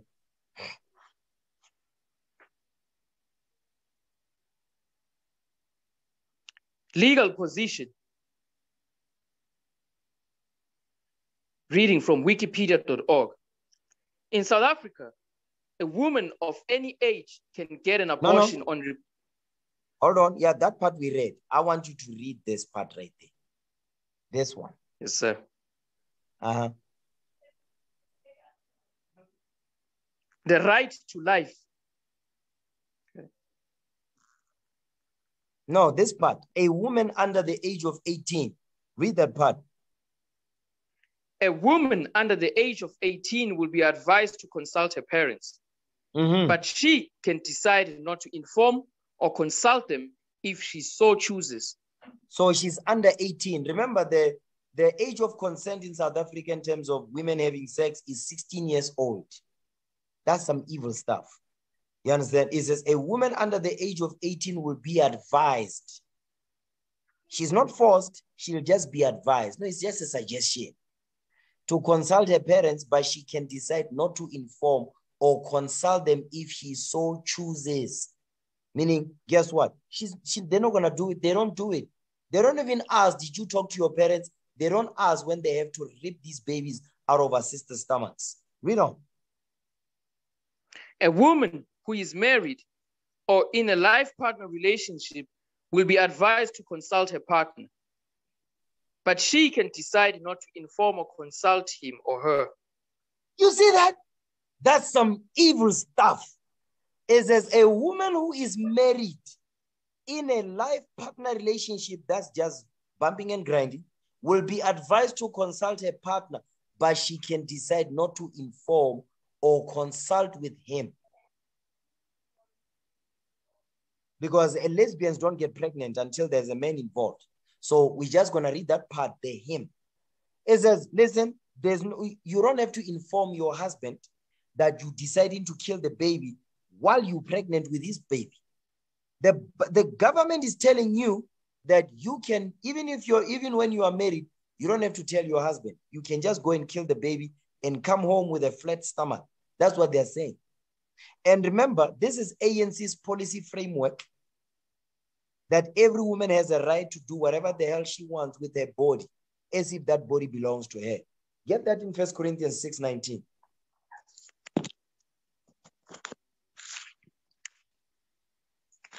By the way, this Choice on Termination of Pregnancy Act, this is part of the third wave of feminism. Don't lose the point now. Don't lose the thought. We're still dealing with the third wave. I wanted to backtrack a little bit to deal with the abortion as part of it, married or unmarried. Guess what? You can still decide. I'm not going to tell my husband. Okay? Read that, 1 Corinthians 6, verse 19.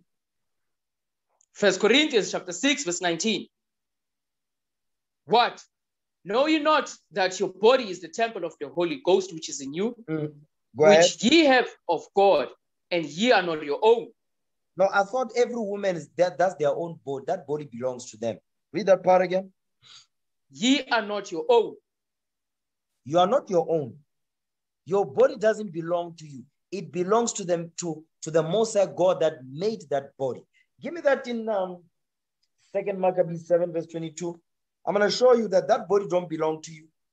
Over and above that, the baby inside of you, you are not responsible for forming the limbs in that baby. The Most High God is responsible for doing that. So guess what? When these our sisters, they kill these children that they are carrying, guess what? That's murder. Because if you as a man, you kill like right now, there's a case.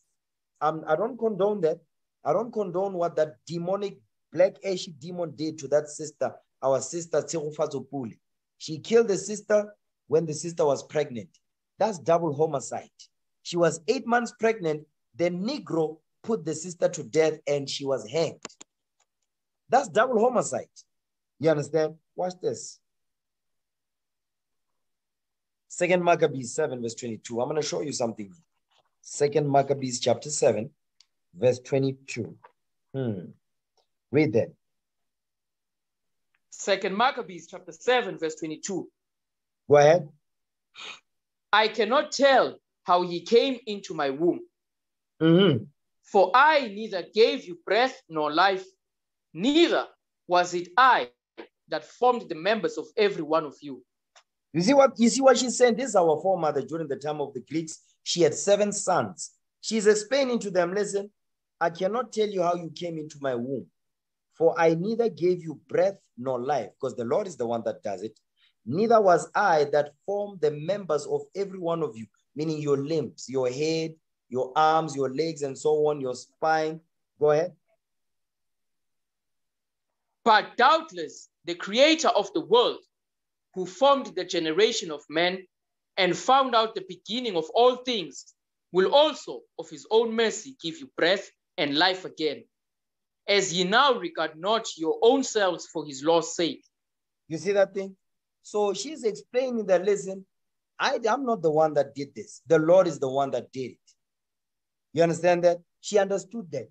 A righteous black woman. But these unrighteous black ashy Jezebels out here, they just go around just be killing our kids. And the government is giving them rights to do it. You understand? But we stand with what God says. You understand? The Most High God is not about that. The Most High God is not in support of that. Neither do we. We don't support that. Because now they try to say, no, it's not a baby yet. It's a fetus. Read the first paragraph. I'm going to show you the hypocrisy in the white man's system and our black brothers and sisters in parliament. You understand? They support the serpent still until this day. Read the first paragraph. I'm going to show you something. Legal abortion. In South Africa, a woman of any age can get an abortion on request with no reasons given if she is less than 13 weeks pregnant. Meaning of any age. She don't have to give no reason. Go ahead. If she is between 13 and 20 weeks pregnant, she can get the abortion if A, her own physical or mental health is at stake. How would they know that? It says her own physical or mental health is at stake. Because guess what? Whatever it says, she doesn't have to give no reason. That's the first line tells you. So these options that they're giving you here is to throw you off. The first statement tells you they don't have to give no reason to kill. Keep reading. B, the baby will have severe mental or physical abnormalities. You see that part right there? You see that second one, that number B? when it says the baby will have severe mental or physical abnormalities, that's the same reasoning they give to our sisters when they go to the hospitals to give birth. To convince them to do a C-section. These are the stuff that they tell them. Read on. C, she is pregnant because of incest. She's pregnant because of incest. Listen, that's 0.9%. That's 0.99% of the cases that are happening because of incest. Read on. D, she is pregnant because of rape. That falls under that number C. Go ahead.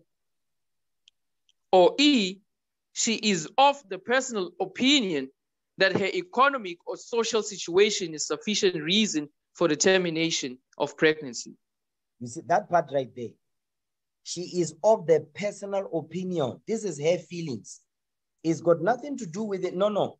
Her feelings. You know why? When it says personal opinion, that means I still want to live my life. Economic or social situation, I don't want the people to see that I'm pregnant. That means my sexual marketplace now is non-existent. Men are not going to look at me with my big stomach because I'm pregnant. Economic, whatever. No, I still want to go to school. I still want to do this. I'm not ready to be a mother yet. These are the reasons they give. That's the same reasons that we in Jimotseha are giving for parliamenting. That's the same ones. That's the same reason they are pushing for comprehensive sex education. I'm going to deal with that. Keep reading. Not today, though. Lord's will. Read. If she is more than 20 weeks pregnant, she can get the abortion only if her or the fetus's life is in danger. Or they are likely to be serious birth defects. That part right there. You see that it says she can get the abortion only if her or the fetus's life is in danger. Is it? That's what they say again. They say, no, it's not a life.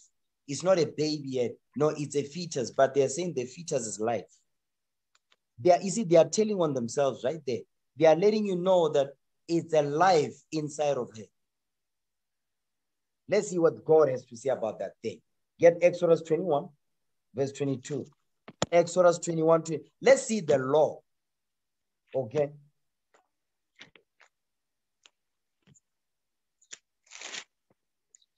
Exodus chapter 21, verse 22. Go ahead.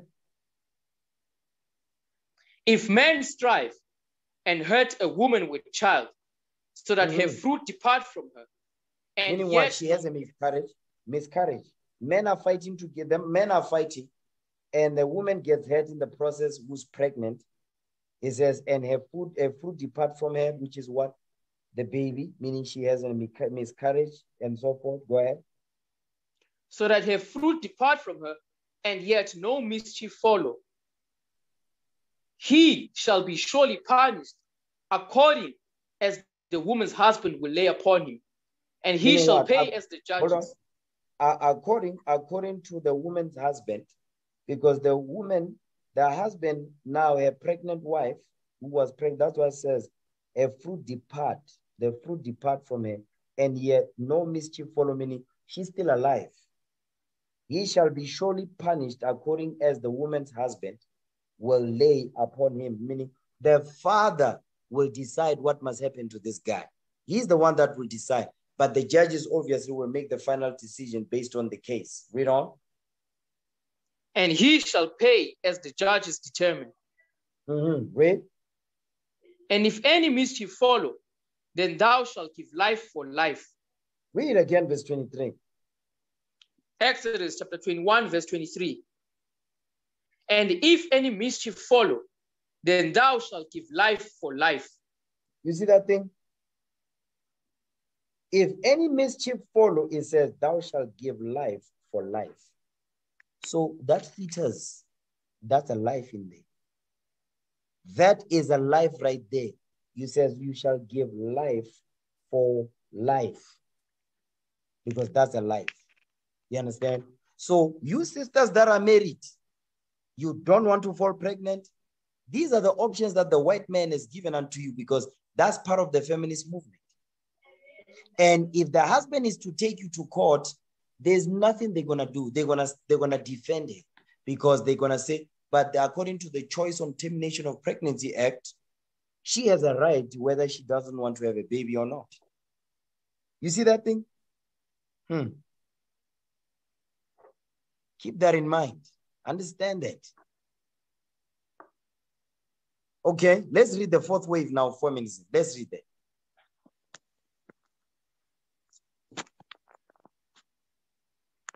Fourth wave. Fourth wave feminism is newly emerging over the last decade or so. Therefore, it's difficult to define. No, it's not difficult to define. I'm going to show you that. They're going to explain to you. He says it's difficult to define because they are trying to throw you off. Keep reading. That said, fourth wave feminism is seen as characterized by action-based viral campaigns. Protests. What? Whoa, hold on. By what? By action-based viral campaigns.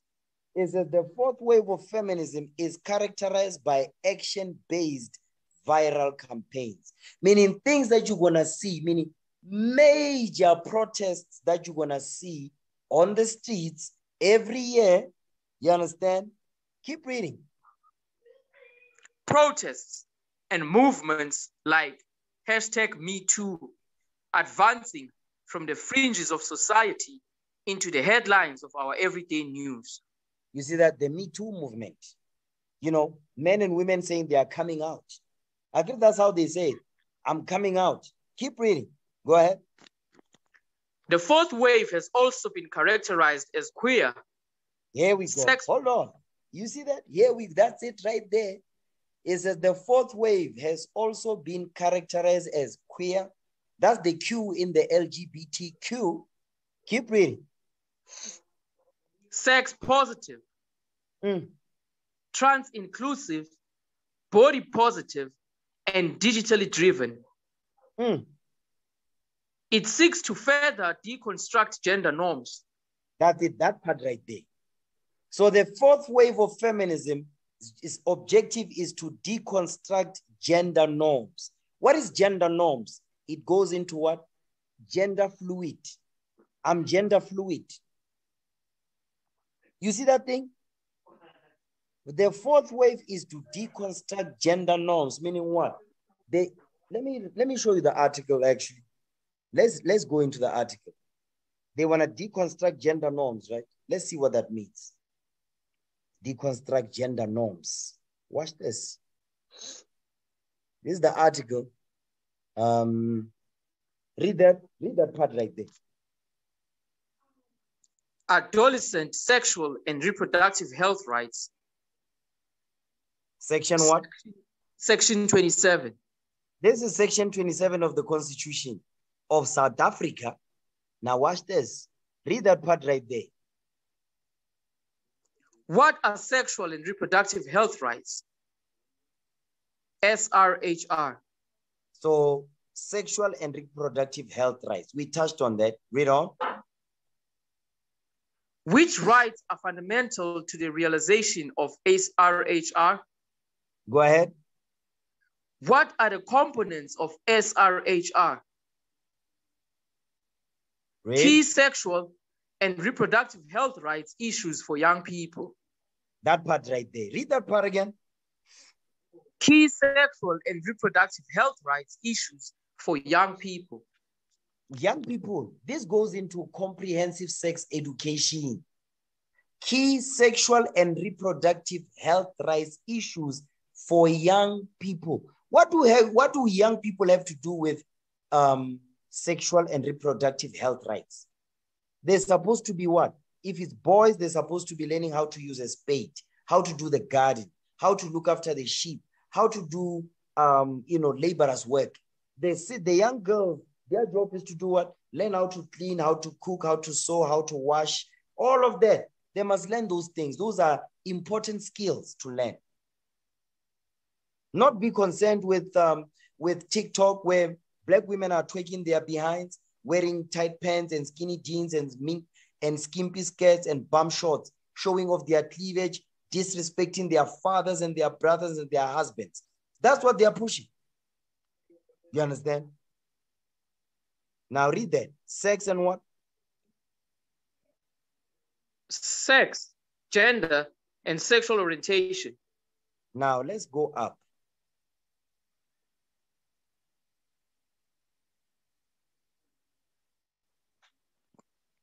Now read that. This is the SRHR rights. Read that part right there. This one. In South Africa. In South Africa, sexual and reproductive health rights are enshrined in Section 27 of the Constitution, which provides that everyone has the right to have access to healthcare services, including reproductive health care. You see that? Read on. Everyone in South Africa has a right of access to services and the freedom to make free and responsible decisions and choices about their own body. That part right there, about their own body. But what about the body of the child that they are carrying when they are pregnant? What rights do they have? Do they just get put to death because it's not a life, it's a fetus? No, the Bible tells you, you must give life for life. That's a life right there inside of you. What about the rights of that child that is in your stomach? We are the voice. We speak for them because nobody's speaking for the child and the kids that are being put to death by these black women, and the government is giving them the carte blanche to do it. They are hiding behind what? Mischief by a law that they've set up in this country. Okay, watch this. Just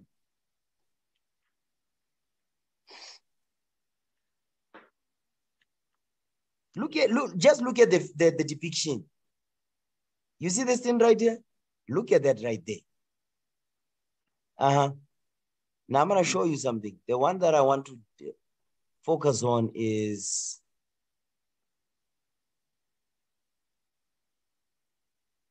yes, this part right here. I want you to read this. Gender, let me just enlarge it a little bit. Oh, there we go. Oh, praises. Now read that. Sex, gender, and sexual orientation. Read that. Sex, gender, and sexual orientation. Often, okay, come on. Often the three concepts of sex, gender, and sexuality are confused and are seen to be overlapping. It is easy to see why this is so. We hope that by reading this section, you will be able to distinguish between the differences of these three terms. Go ahead. When people refer to someone's sex, also called biological or physical sex, they are talking about the biological characteristics that identify you as male, female, or intersex at birth. You see that thing? What is the confusion? They are creating confusion. You see, the white man is about confusion. It says sex, gender, and sexual orientation. These are all different things. The reason why they are writing this article is to clarify to those that are confused. Sex, gender, sexual orientation is the same thing because your sex determines your gender. We know male or female. There's no any other thing. It's just male or female. If you're a man, you'll deal with a woman. If you're a woman, you'll deal with a man. That's it. All this mumbo jumbo garbage is to confuse our people that hate the laws of God. Read that part again. When people refer to someone's what? When people refer to someone's sex, also called biological or physical sex, they are talking about the biological characteristics that identify you as male, female, or intersex at birth. So they say it's also called a biological or physical sex. So that means if there's biological or physical sex, that means there's another one outside of these. That's what they're saying. If they have to emphasize it like this, that they are letting you know there's other sex types outside of the biological one, the physical one. There's another one outside of these. Go back to Mark 10, verse 6. It is the Sabbath day. All praises to the Lord this day. Mark 10, verse 6. They are letting you know there's another one outside of this, which there is none. There's none of it. It's only male and female. That's it. Mark 10, verse 6 again. So we see what happened at the beginning. Mark chapter 10, verse 6. But from the beginning of the creation, God made the male and female. From the beginning of the creation, God made them male and female. That's it. Get the book of Genesis 13:13. Genesis chapter 13, verse 13. Because the evil that was going on during the time of Genesis is the evils that are going on today in these last days. Read what you got. Genesis chapter 13, verse 13. Mm-hmm. But the men of Sodom were wicked and sinners before the Lord exceedingly. You see what the Bible is telling you? The men of Sodom were wicked and sinners before God, before the Lord exceedingly. Meaning what? They were going outside of the bounds of normalcy to fulfill their sexual lusts. Give me Jude verse 7. Jude verse 7. Okay.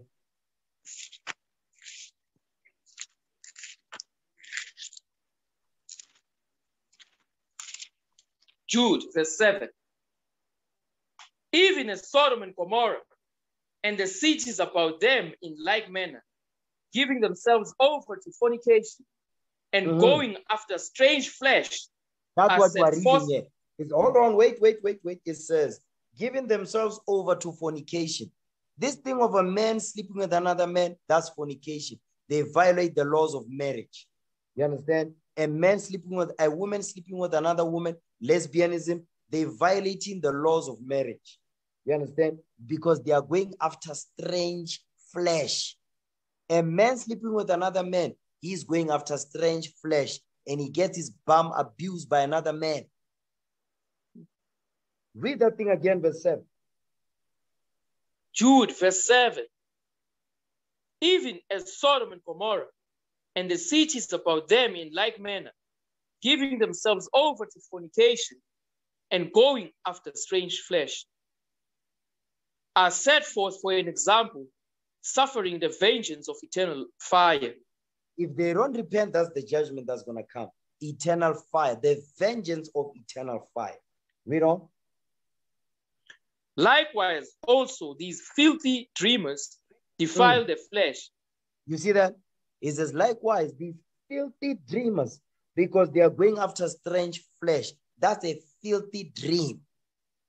That's what the Lord is telling you. Because what is based upon lust and fornication and sexual desires got nothing to do with marriage, according to God. Men and women, male and female. Read on.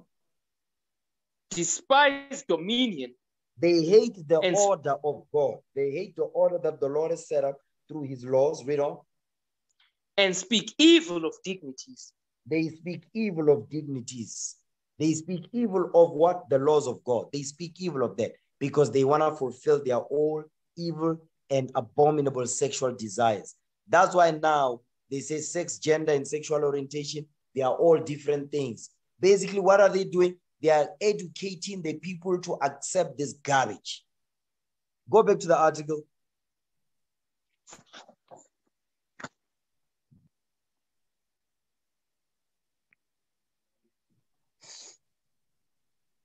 Biological characteristics include reproductive organs. For example, uterus, testicles, vagina, and penis. Genes and hormones. Intersex is when someone is born with biological characteristics that are ambiguous. Stop right there. Whoa, wait. It says intersex, because remember in the beginning it says they are talking about the biological characteristics that identify you as male, female, or intersex at birth. Is now the bottom part of this paragraph, they are explaining the intersex part. So read that part. Intersex is when what? Intersex is when someone is born with biological characteristics that are ambiguous, meaning such characteristics are not distinctly or typically female or male. You see that thing? They are not typically female or male. So they are letting you know that the Most High will make mistakes. That's what they are telling you. That's some evil stuff. That's the devil. This is Esau's. This is the white man speaking through the black man or the black woman who wrote this article. The government, a simp in office right now. Next paragraph. Your biological what? Your biological sex is not the same as your gender identity. You can't make this stuff up. Confusion. Your biological sex is not the same as your gender identity. Oh my God, man.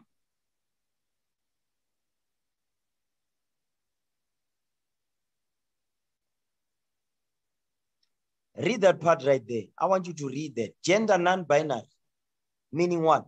Is not male or female, meaning it's something else. That's why they call it gender fluid. Read that part. Yeah. Let's read the paragraph. There are more gender identities.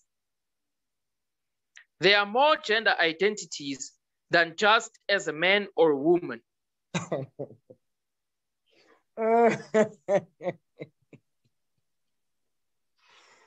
Man, you cannot make this stuff up. This is what we're reading here right now. This is the fourth wave of feminism. So guess what? When you hear, especially, I'm getting on the sisters, you are feminists. Being a feminist is a gateway to lesbianism. Let me say that again in case I started. Feminism is the gateway to, if you're a sister, of course, because we talk about feminism. Feminism is the gateway to lesbian veil. Understand, we went through all these waves to arrive here. The fourth wave of feminism.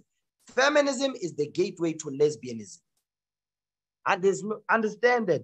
That's what we're reading here. Because it's idolatry, which leads to adultery. It's the same thing. You understand? I'm going to show you something. Give me the book of Deuteronomy 31, because what we're reading here says there are more gender identities than just a man or a woman. Really? Is that right? Let's hear what God has to say. The maker of heaven and earth. Let's see what he has to say about this stuff. Okay? Deuteronomy 31. We can read now. Deuteronomy 31 and read verse 12. Let's see if there's more than just man or woman. Deuteronomy chapter 31, verse 12. Gather the people together, men and women and children. Stop and right thy there. strength. Hold on, no. You don't need to go no further. It says, gather the people together, men and women and children. That's it. Men and women, when they get married, they have sex, they beget children. That's it. And that child is where it will be, whether male or female. Excuse me. You understand? It's that simple. And who decides the sex? Let's see. Get Genesis 16. Who decides that? Because right here, the white man is the one that is telling the people what, no, gender, sex, and or sexual orientation is not the same thing. Okay, watch this. Genesis 16 and verse 11. Genesis chapter 16, verse 11. And the angel of the Lord said unto her, behold, thou art with child, Stop and right shalt there. bear. Hold on, wait. It says, the angel of the Lord said unto her, talking to Hagar, it says, thou art with child. First thing, the angel is telling this woman, you are pregnant. Okay? That's what it says, you are pregnant. That's number one. Next verse, next part of that verse. Read on. Thou art with child, and shalt bear a son. Stop right there. You are pregnant and you're going to give birth to a son. So the angel of the Lord is getting information from the Most High, is moving in the spirit of Christ to know you are pregnant before you even know you are pregnant. Secondly, the gender of the child is decided by the Most High God. Whether it's male or female, the Lord already knows. That's why it says, before I formed thee in thy belly, I knew thee. I knew that you are going to be born and you are going to be a man or a female. The Lord knows that. Now the white man is coming up with his new garbage to push this stuff on the nation of Israel, which is us this day. That's the reason why you are seeing this. Okay? That's not biblical. This is the imagination of men. Okay, read that. We're not going to read the whole thing, but I'll send the article. You can read the whole thing on your own. Okay, read it. There are more gender identities than just as a man or a woman. These include transgender and gender non-binary, also called gender fluid or gender queer. You see that? Gender fluid or gender queer. This is the fourth wave of feminism. Go ahead. Transgender is an umbrella term for persons whose identity, gender expression, or behavior does not conform to that typically associated with the sex to which they were assigned at birth. Meaning what? It's got nothing to do with the physical sex which the Lord gave you. It's got everything to do with how you feel in your wicked mind. Go ahead. Gender non-binary is a category for someone with gender identities that shift between feeling like a man or a woman. Whoa. Read that part again. It says what? Gender non-binary is a category for someone with gender identities that shift between feeling like a man or a woman. So it keeps shifting all the time. 1 minute you feel like a man, then okay, I'm a man now. 1 minute you feel like a woman, okay, I'm a woman now. Guess what that's called? This right here is called role reversals in the Black community. Because in the Black community, because this is not our culture. This thing of gayness, gay, homosexuality, lesbian, that's not our culture. We don't do stuff like that. We frown upon stuff like that. But in the white men, the Caucasians, they don't frown upon that because that's their culture. Homosexuality and lesbianism, that's their culture. Keep reading. That's Greek and Roman culture. Where someone closely perceives themselves as both a man and a woman is regarded as bigender. A person who does not identify with gender is regarded as agender. Yeah, just evil stuff. Yeah. This is all evil. Okay, read the highlighted part. Gender what? Gender expression is about how you appear to others. You see that thing? How you appear to others. So a child, when the child is a boy, they are playing with their mother's shoes, they are wearing their dress, you must smack that child to stop doing that.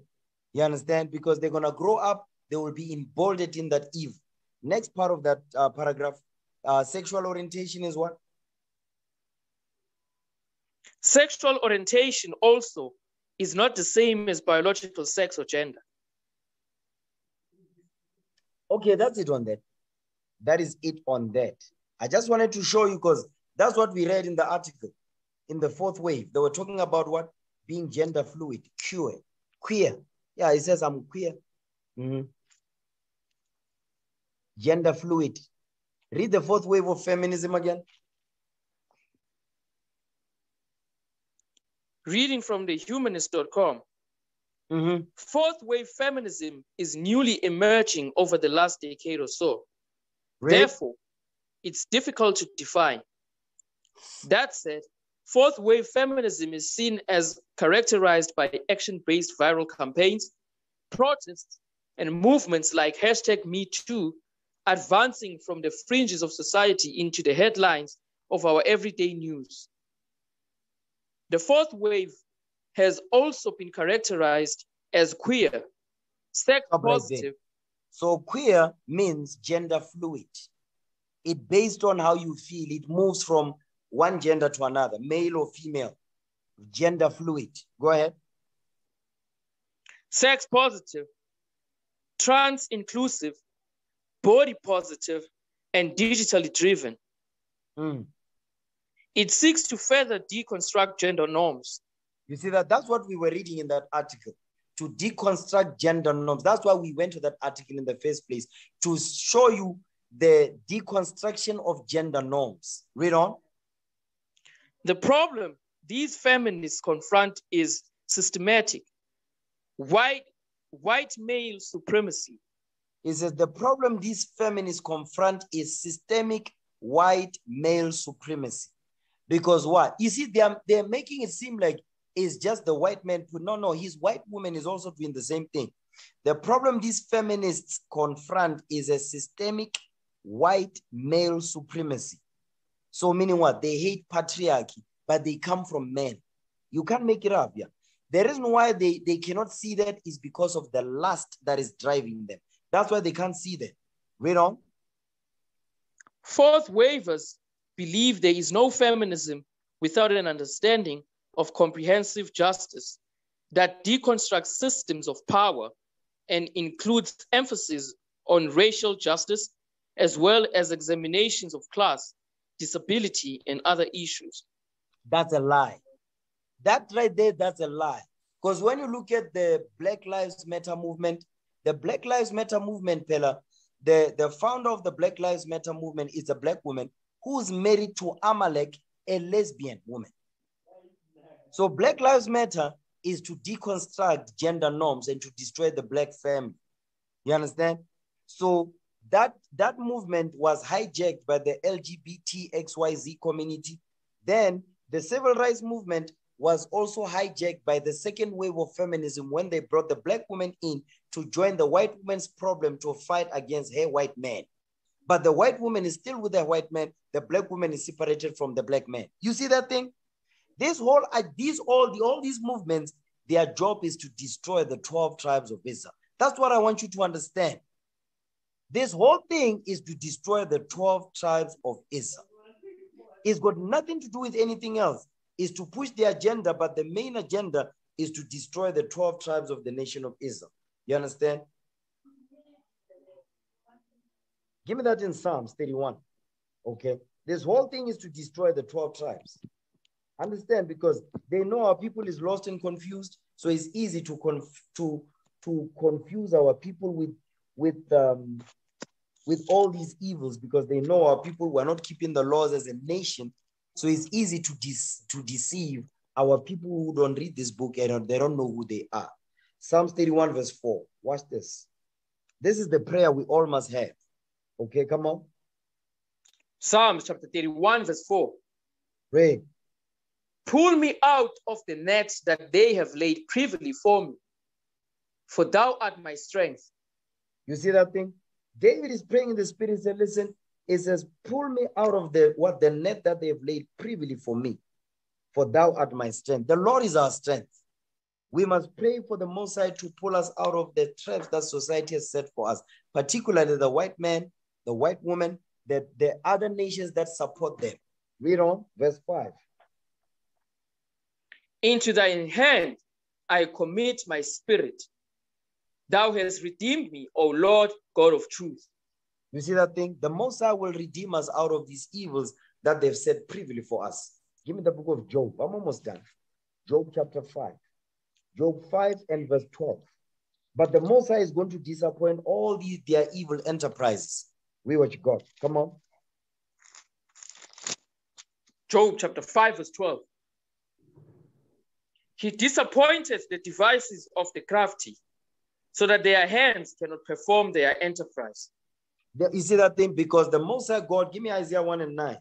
If it was not for the Lord raising up the remnant in these last days, all of these waves of feminism, all of us would be involved in them. But all praises to the Lord for this thing, for this truth. All praises to the Most High. Okay, read that.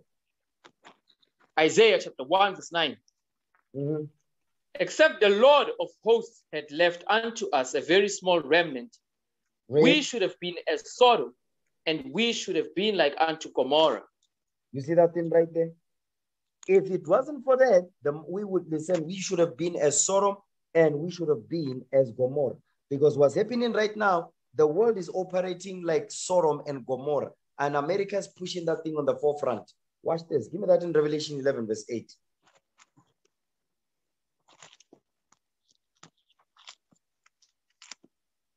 Revelation chapter 11 verse 8. Read. And their dead bodies shall lie in the street of the great city, which spiritually is called Sodom and Egypt, where also our Lord was crucified. You see that thing? Our dead bodies will lie in the street of the great city. The great city is the United States of America, Babylon the Great, which spiritually is not physical Sodom, spiritually is called Sodom and Egypt. Sodom because homosexual activity is rampant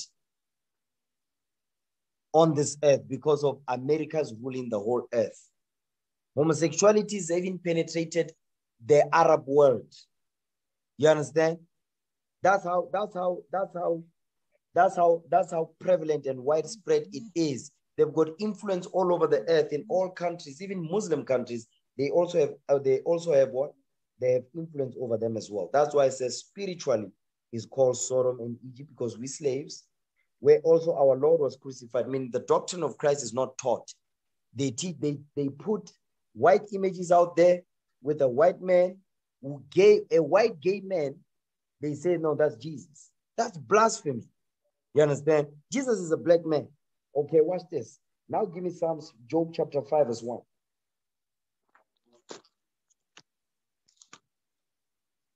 Job chapter 5 verse 1. Mm-hmm. Call now, if there be any that will answer thee, and to which of the saints wilt thou turn? Go ahead. For wrath killeth the foolish man, and envy slayeth the silly one. Read that again. Job chapter 5 verse 2. For wrath killeth the foolish man, and envy slayeth the silly one. You see, envy slayeth the silly one. Who's the silly one? The black woman who is a black feminist going against her own nation to destroy what we're trying to build in the spirit of Christ. The Lord, this is the judgment. Sisters that have a feminist mindset, you better stop there. You sisters with a feminist mindset, the Most High God is letting you know what you must do. Is telling you what he's going to do to you if you don't repent. He says, envy slayeth the silly one. So when you envy what the white man is pushing out there in the world, because everything that the white man is pushing is to destroy us. You understand? Directly and indirectly. So God, the Lord is saying, envy slayeth the silly one. So when you envy your oppressor, you go after his ways, the Lord says, you are going to be slain. You will be put to death. Judgment will befall you. That's what the Lord is showing us right there, that we must stay focused. We mustn't lose focus this day. All praises to the Most. I'm going to end the class right there. All praise to the Lord. This is part 1. This is part 1 right here. Let's break bread. Okay.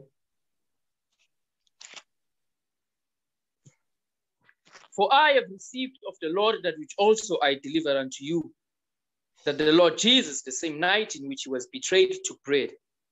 And when he had given thanks, he brake it and said, Take, eat. This is my body, which is broken for you. This do in remembrance of me. After the same manner also he took the cup, when he had supped, saying, This cup is the New Testament in my blood. This do ye, as oft as ye drink it, in remembrance of me. For as often as ye eat this bread and drink this cup, ye do show the Lord's death till he come. Wherefore, whosoever shall eat this bread and drink this cup of the Lord unworthily shall be guilty of the body and blood of the Lord. But let a man examine himself, and so let him eat of that bread and drink of that cup. For he that eateth and drinketh unworthily eateth and drinketh damnation to himself, not discerning the Lord's body. For this cause many are weak and sickly among you, and many sleep. In the name of our Lord and Savior Jesus Christ, we pray. Amen.